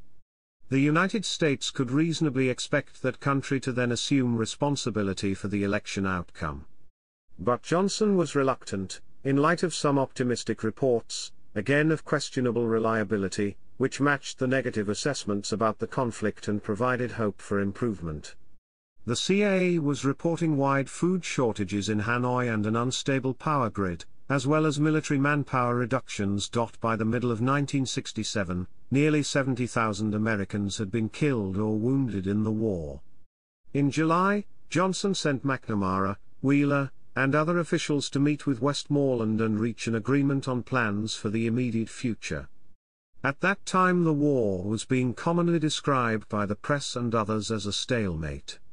Westmoreland said such a description was pure fiction, and that we are winning slowly but steadily and the pace can excel if we reinforce our successes. Though Westmoreland sought many more, Johnson agreed to an increase of 55,000 troops, bringing the total to 525,000. In August Johnson, with the Joint Chiefs' support, decided to expand the air campaign and exempted only Hanoi, Haiphong and a buffer zone with China from the target list. In September, Ho Chi Minh and North Vietnamese Premier, Pham Van Dong appeared amenable to French mediation, so Johnson ceased bombing in a 10-mile zone around Hanoi. This was met with dissatisfaction. In a Texas speech, Johnson agreed to halt all bombing if Ho Chi Minh would launch productive and meaningful discussions and if North Vietnam would not seek to take advantage of the halt. This was named the San Antonio Formula. There was no response, but Johnson pursued the possibility of negotiations with such a bombing pause. With the war still arguably in a stalemate and light of the widespread disapproval of the conflict, Johnson convened a group called the Wise Men for a fresh, in-depth look at the war. Dean Aikson, General Omar Bradley, George Ball, Mac Bundy, Arthur Dean, Douglas Dillon, Abe Fortas, Averell Harriman, Henry Cabot Lodge, Robert Murphy, and Max Taylor. At that time McNamara, reversing his position on the war, recommended that a cap of 525,000 is placed on the number of forces deployed and that the bombing be halted since he could see no success. Johnson was quite agitated by this recommendation and McNamara's resignation soon followed. Except for George Ball, the wise men all agreed the administration should press forward. Johnson was confident that Hanoi would await the 1968 U.S. election results before deciding to negotiate. On June 23, 1967, Johnson traveled to Los Angeles for a Democratic fundraiser. Thousands of anti-war protesters tried to march past the hotel where he was speaking. The march was led by a coalition of peace protesters. However, a small group of Progressive Labour Party and SDS protesters activists placed themselves at the head of the march and, when they reached the hotel, staged a sit-down. Efforts by march monitors to keep the main body of the marchers moving were only partially successful. Hundreds of LAPD officers were massed at the hotel and when the march slowed an order was given to disperse the crowd. The Riot Act was read and 51 protesters arrested. This was one of the first massive war protests in the United States, and the first in Los Angeles. Ending in a clash with riot police, it set a pattern for the massive protests which followed. Due to the size and violence of this event, Johnson attempted no further public speeches in venues outside military bases. In October, with the ever-increasing public protests against the war, Johnson engaged the FBI and the CIA to investigate, monitor and undermine anti-war activists. In mid-October, there was a demonstration of 100,000 at the Pentagon. Johnson and Rusk were convinced that foreign communist sources were behind the demonstration, which was refuted by CIA findings. Chapter 8 Section 16 Subsection 5, 1968. As casualties mounted and success seemed further away than ever, Johnson's popularity plummeted. College students and others protested, burned draft cards, and chanted, "Hey, hey, LBJ, how many kids did you kill today?" Johnson could scarcely travel anywhere without facing protests, and was not allowed by the Secret Service to attend the 1968 Democratic National Convention, where thousands of hippies, yippies, Black Panthers and other opponents of Johnson's policies both in Vietnam and in the ghettos converged to protest. Thus by 1968, the public was polarized, with the Hawks rejecting Johnson's refusal to continue the war indefinitely, and the Doves rejecting his current war policies. Support for Johnson's middle position continued to shrink until he finally rejected containment and sought a peace settlement. By late summer, he realized that Nixon was closer to his position than Humphrey. He continued to support Humphrey publicly in the election, and personally despised Nixon. One of Johnson's well-known quotes was, "The Democratic Party at its worst is still better than the Republican Party at its best." On January 30, the Viet Cong and North Vietnamese launched the Tet Offensive against South Vietnam's 5 largest cities, including Saigon and the U.S. Embassy there and other government installations. While the Tet Offensive failed militarily, it was a psychological victory, definitively turning American public opinion against the war effort. Iconically, Walter Cronkite of CBS News, voted the nation's most trusted person in February, opined on the air that the conflict was deadlocked and that additional fighting would change nothing. Johnson reacted, saying, "If I've lost Cronkite, I've lost Middle America." Indeed, demoralization about the war was everywhere. 26% then approved of Johnson's handling of Vietnam, 63% disapproved. Johnson agreed to increase the troop level by 22,000, despite a recommendation from the Joint Chiefs for 10 times that number. By March 1968, Johnson was secretly desperate for an honorable way out of the war. Clark Clifford, the new Defense Secretary, described the war as a loser and proposed to cut losses and get out. On March 31, Johnson spoke to the nation of steps to limit the war in Vietnam. He then announced an immediate unilateral halt to the bombing of North Vietnam, and announced his intention to seek out peace talks anywhere at any time. At the close of his speech he also announced, "I shall not seek, and I will not accept, the nomination of my party for another term as your president."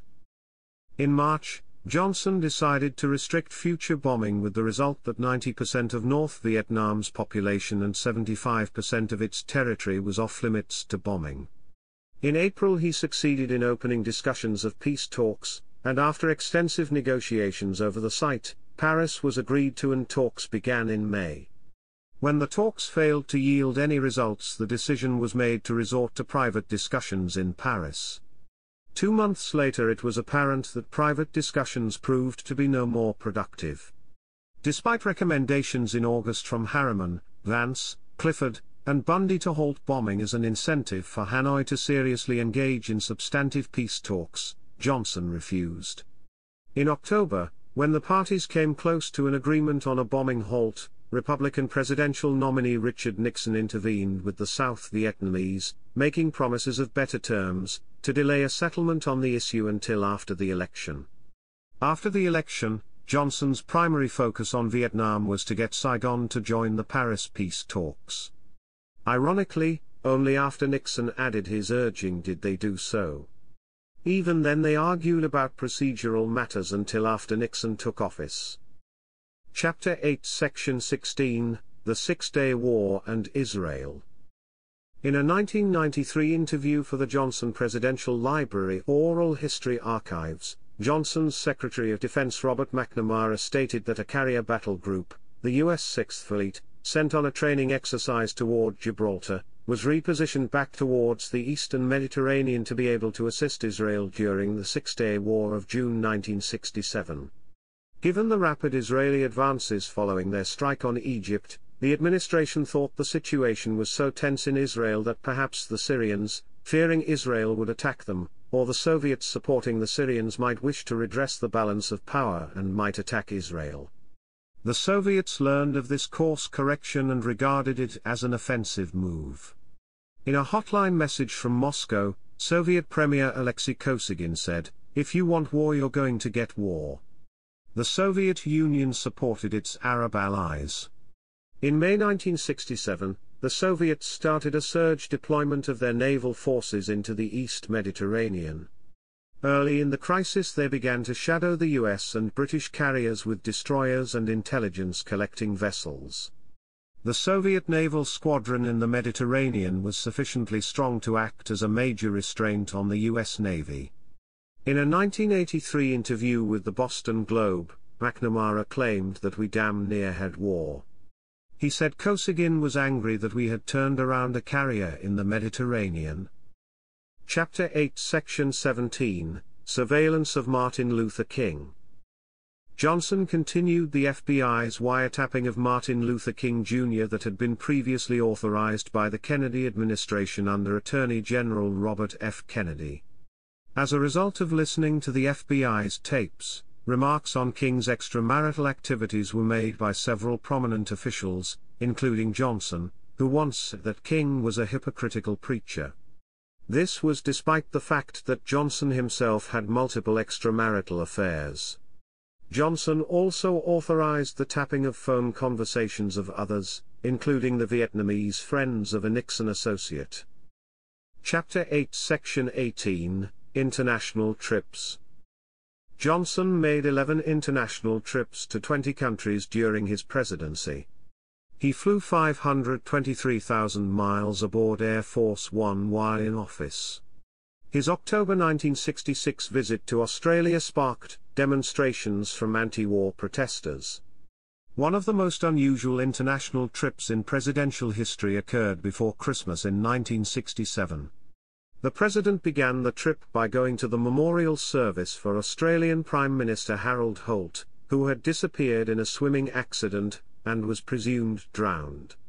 The White House did not reveal in advance to the press that the president would make the first round-the-world presidential trip.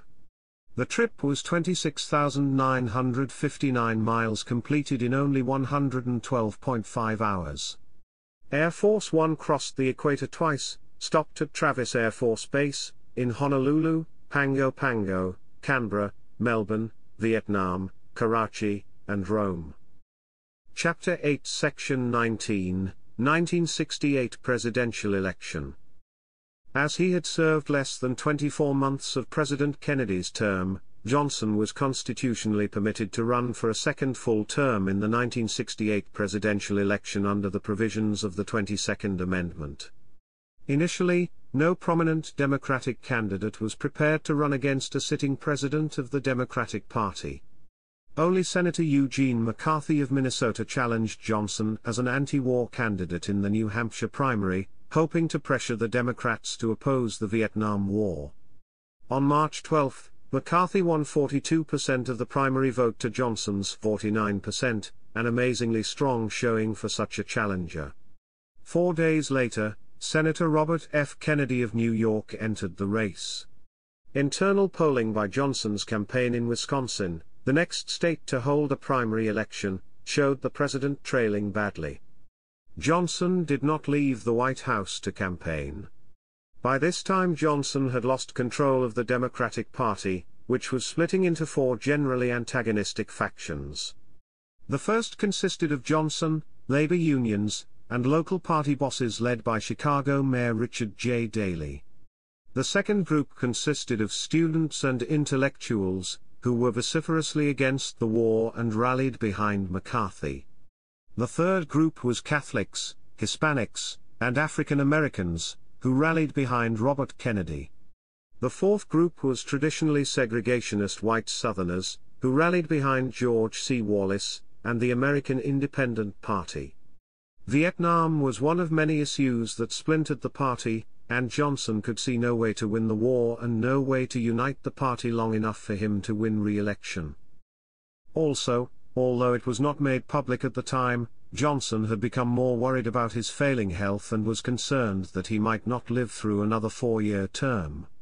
In 1967, he secretly commissioned an actuarial study that predicted he would die at 64. In early January 1968, Johnson asked former speechwriter Horace Busby to draft a withdrawal statement that he could put into his upcoming State of the Union address, but the president did not include it.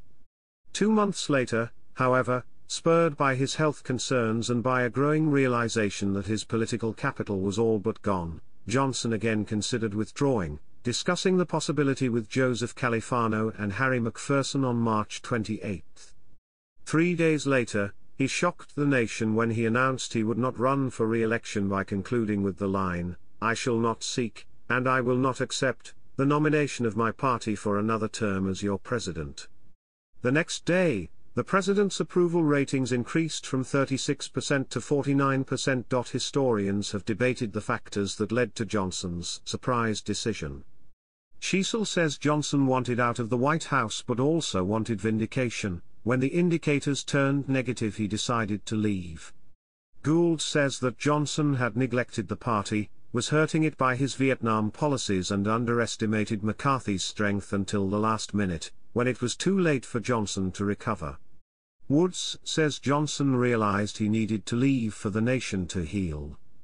Dalek says that Johnson had no further domestic goals, and realized that his personality had eroded his popularity. His health was not good, and he was preoccupied with the Kennedy campaign. His wife was pressing for his retirement and his base of support continued to shrink. Leaving the race would allow him to pose as a peacemaker. Bennett, however, says Johnson had been forced out of a re-election race in 1968 by outrage over his policy in Southeast Asia. After Robert Kennedy's assassination, Johnson rallied the party bosses and unions to give Humphrey the nomination at the 1968 Democratic National Convention. Personal correspondences between the president and some in the Republican Party suggested Johnson tacitly supported Nelson Rockefeller's campaign. He reportedly said that if Rockefeller became the Republican nominee, he would not campaign against him.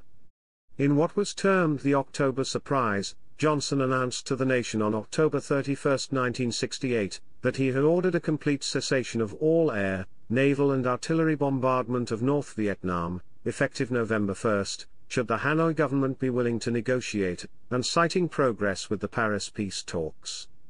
In the end, Democrats did not fully unite behind Humphrey, enabling Republican candidate Richard Nixon to win the election. Chapter 8 Section 20, Judicial Appointments. Johnson appointed the following justices to the Supreme Court of the United States. Abe Fortas, 1965. Thurgood Marshall, 1967. Johnson anticipated court challenges to his legislative measures in 1965 and thought it advantageous to have a mole in the Supreme Court who he thought could provide him with inside information, as he was able to get from the legislative branch. Abe Fortas in particular was the individual that Johnson thought could fill the bill. The opportunity arose when an opening occurred for ambassador to the UN. With Adlai Stevenson's death, Associate Justice Arthur Goldberg accepted Johnson's offer to transfer to the UN position. Johnson insisted on Fortas assuming Goldberg's seat, over Fortas's wife's objection that it was too early in his career. Mrs. Fortas expressed disapproval to Johnson personally afterward. When Earl Warren announced his retirement in 1968, Johnson nominated Fortas to succeed him as Chief Justice of the United States, and nominated Homer Thornberry to succeed Fortas as Associate Justice. However, Fortas's nomination was filibustered by senators, and neither nominee was voted upon by the full Senate. Chapter 8, Post-Presidency. On Inauguration Day, Johnson saw Nixon sworn in, then got on the plane to fly back to Texas. When the front door of the plane closed, Johnson pulled out a cigarette, his first cigarette he had smoked since his heart attack in 1955. One of his daughters pulled it out of his mouth and said, "Daddy, what are you doing? You're going to kill yourself." He took it back and said, "I've now raised you, girls. I've now been president.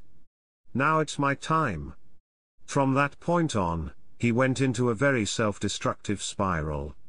After leaving the presidency in January 1969, Johnson went home to his ranch in Stonewall, Texas, accompanied by a former aide and speechwriter Harry J. Middleton, who would draft Johnson's first book, The Choices We Face, and work with him on his memoirs entitled The Vantage Point, Perspectives of the Presidency 1963 to 1969, published in 1971. That year, the Lyndon Baines Johnson Library and Museum opened on the campus of the University of Texas at Austin. He donated his Texas ranch in his will to the public to form the Lyndon B. Johnson National Historical Park, with the provision that the ranch remain a working ranch and not become a sterile relic of the past. Johnson gave Nixon high grades in foreign policy but worried that his successor was being pressured into removing U.S. forces too quickly from South Vietnam before the South Vietnamese were able to defend themselves. "If the South falls to the Communists, we can have a serious backlash here at home," he warned. During the 1972 presidential election, Johnson endorsed Democratic presidential nominee George S. McGovern, a senator from South Dakota, although McGovern had long opposed Johnson's foreign and defense policies. The McGovern nomination and presidential platform dismayed him. Nixon could be defeated, Johnson insisted, if only the Democrats don't go too far left. Johnson had felt Edmund Muskie would be more likely to defeat Nixon. However, he declined an invitation to try to stop McGovern receiving the nomination as he felt his unpopularity within the Democratic Party was such that anything he said was more likely to help McGovern. Johnson's protege John Connally had served as President Nixon's Secretary of the Treasury and then stepped down to head Democrats for Nixon, a group funded by Republicans. It was the first time that Connally and Johnson were on opposite sides of a general election campaign. Chapter 9 Section 1, Heart Issues. In March 1970, Johnson suffered an attack of angina, and was taken to Brooke Army General Hospital in San Antonio. He had gained more than 25 pounds since leaving the White House. He now weighed around 235 pounds and was urged to lose considerable weight. He had also resumed smoking after nearly 15 years of not smoking. The following summer, again gripped by chest pains, he lost 15 pounds in less than a month on a crash diet. In April 1972, Johnson had a second heart attack while visiting his daughter, Linda, in Virginia. "I'm hurting real bad," he confided to friends. The chest pains returned nearly every afternoon, a series of sharp, jolting pains that left him frightened and breathless. A portable oxygen tank was kept by his bed, and he periodically interrupted what he was doing to lie down and don the mask. He continued to smoke heavily and, although nominally living on a low-calorie, low-cholesterol diet, kept to it only intermittently. Meanwhile, he began to experience severe abdominal pains, diagnosed as diverticulosis.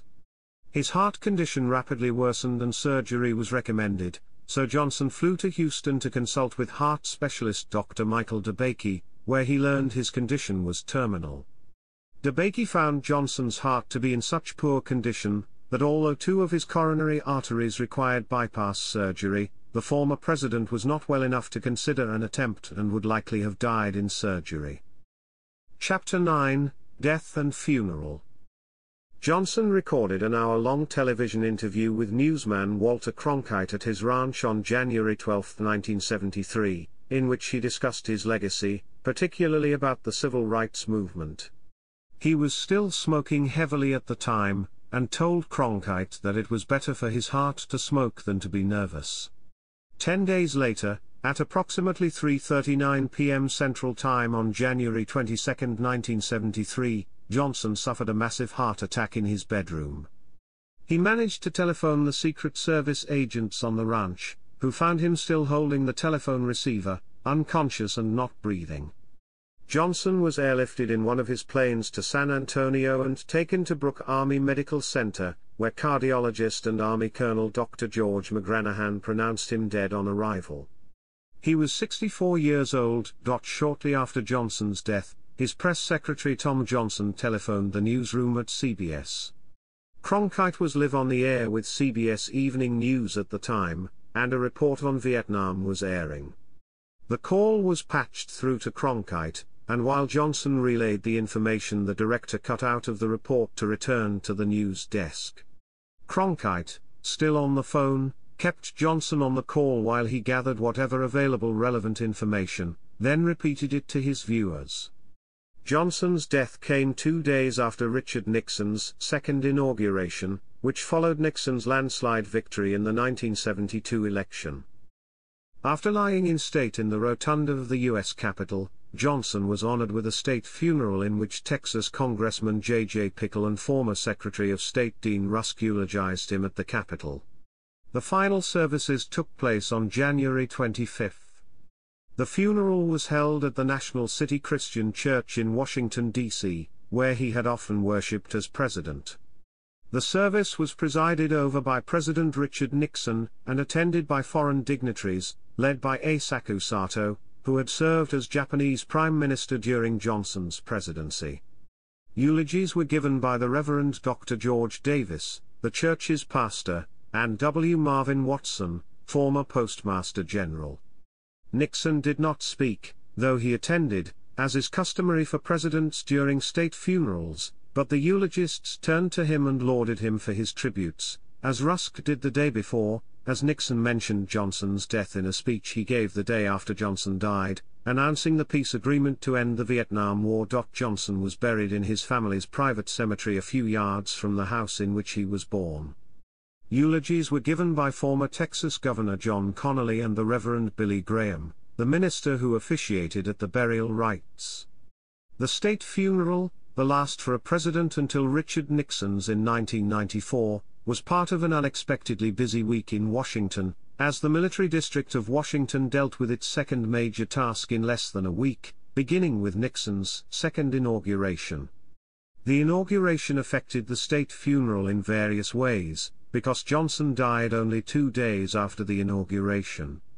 The MDW and the Armed Forces Inaugural Committee cancelled the remainder of the ceremonies surrounding the inauguration, to allow for a full state funeral, and many of the military men who participated in the inauguration took part in the funeral. It also meant that Johnson's casket traveled the entire length of the Capitol, entering through the Senate wing when taken into the rotunda to lie in state and exiting through the House wing steps due to inauguration construction on the east front steps. Chapter 10, Personality and Public Image. According to biographer Randall Woods, Johnson posed in many different roles. Depending on the circumstances, he could be Johnson the son of the tenant farmer, Johnson the great compromiser, Johnson the all-knowing, Johnson the humble, Johnson the warrior, Johnson the dove, Johnson the romantic, Johnson the hard-headed pragmatist, Johnson the preserver of traditions, Johnson the crusader for social justice, Johnson the magnanimous, Johnson the vindictive or Johnson the uncouth, LBJ the hick, Lyndon the satyr, and Johnson the usurper. Other historians have noted how he played additional roles, as Kent Germany reports. The Big Daddy, the Southerner Westerner Texan, the American Dreamer, the Politician, the Father's Son, the Rising Star, the Flawed Giant, the Periclean Paradox, the Very Human, the Tragedy, the Pathbreaker, the Ascender, and the Master. Johnson was often seen as a wildly ambitious, tireless, and imposing figure who was ruthlessly effective at getting legislation passed. He worked 18 to 20-hour days without break and was absent of any leisure activities. There was no more powerful majority leader in American history, biographer Robert Dallek writes. Dallek stated that Johnson had biographies on all the senators, knew what their ambitions, hopes, and tastes were and used it to his advantage in securing votes. Another Johnson biographer noted, he could get up every day and learn what their fears, their desires, their wishes, their wants were, and he could then manipulate, dominate, persuade and cajole them. As president, Johnson vetoed 30 bills. No other president in history vetoed so many bills and never had a single one overridden by Congress. At 6 feet 3.5 inches tall, Johnson had his particular brand of persuasion, known as the Johnson treatment. A contemporary writes, it was an incredible blend of badgering, cajolery, reminders of past favors, promises of future favors, predictions of gloom if something doesn't happen. When that man started to work on you, all of a sudden, you just felt that you were standing under a waterfall, and the stuff was pouring on you. Johnson's cowboy hat and boots reflected his Texas roots and genuine love of the rural hill country. From 250 acres of land that he was given by an aunt in 1951, he created a 2,700-acre working ranch with 400 head of registered Hereford cattle. The National Park Service keeps a herd of Hereford cattle descended from Johnson's registered herd and maintains the ranch property. Biographer Randall Woods argues that social gospel themes Johnson learned from childhood allowed him to transform social problems into moral problems. This helps explain his long-time commitment to social justice, as exemplified by the Great Society and his commitment to racial equality. The social gospel explicitly inspired his foreign policy approach to a sort of Christian internationalism and nation-building. For example, in a 1966 speech he quoted at length from the Social Creed of the Methodist Church issued in 1940, adding, "It would be very hard for me to write a more perfect description of the American ideal." Chapter 11, Legacy. History has viewed Johnson both through the lens of his historic legislative achievements, and his lack of success in the Vietnam War. His overall rating among historians has remained relatively steady over the past 35 years, and his average ranking is higher than any of the 8 presidents who followed him, although similar to Reagan and Clinton. The Manned Spacecraft Center in Houston was renamed the Lyndon B. Johnson Space Center in 1973. Texas created a legal state holiday to be observed on August 27 to mark Johnson's birthday, known as Lyndon Baines Johnson Day. The Lyndon Baines Johnson Memorial Grove on the Potomac was dedicated on April 6, 1976. The Lyndon B. Johnson School of Public Affairs was named in his honor, as is the Lyndon B. Johnson National Grassland. Also named for him are Lyndon B. Johnson High School in Austin, Lyndon B. Johnson High School in Laredo, Lyndon B. Johnson Middle School in Melbourne, Florida, and Lyndon B. Johnson Elementary School in Jackson, Kentucky. Interstate 635 in Dallas, Texas, is named the Lyndon B. Johnson Freeway. Johnson was awarded the Presidential Medal of Freedom posthumously in 1980. On March 23, 2007, President George W. Bush signed legislation naming the United States Department of Education headquarters after President Johnson. Chapter 12, Section 1, Major legislation signed. 1963, Clean Air Act of 1963. 1963, Higher Education Facilities Act of 1963. 1963, Vocational Education Act of 1963. 1964, Civil Rights Act of 1964. 1964, Urban Mass Transportation Act of 1964. 1964, Wilderness Act. 1964, Nurse Training Act of 1964. 1964, Food Stamp Act of 1964. 1964, Economic Opportunity Act. 1964, Housing Act of 1964. 1965, Higher Education Act of 1965. 1965, Older Americans Act. 1965, Coinage Act of 1965. 1965, Social Security Act of 1965. 1965, Voting Rights Act of 1965. 1965, Immigration and Nationality Services Act of 1965. 1966, Animal Welfare Act of 1966. 1966, Freedom of Information Act. 1967, Age Discrimination in Employment Act. 1967, Public Broadcasting Act of 1967. 1968, Architectural Barriers Act of 1968. 1968, Bilingual Education Act. 1968, Civil Rights Act of 1968. 1968, Gun Control Act of 1968. Chapter 12, Section 2, Significant Regulatory Changes. 1968, FCC creates National Emergency Number 911. Chapter 12, Works. National Aeronautics and Space Act. Choices we face. The Vantage Point. Chapter 13, Section 1, Works cited.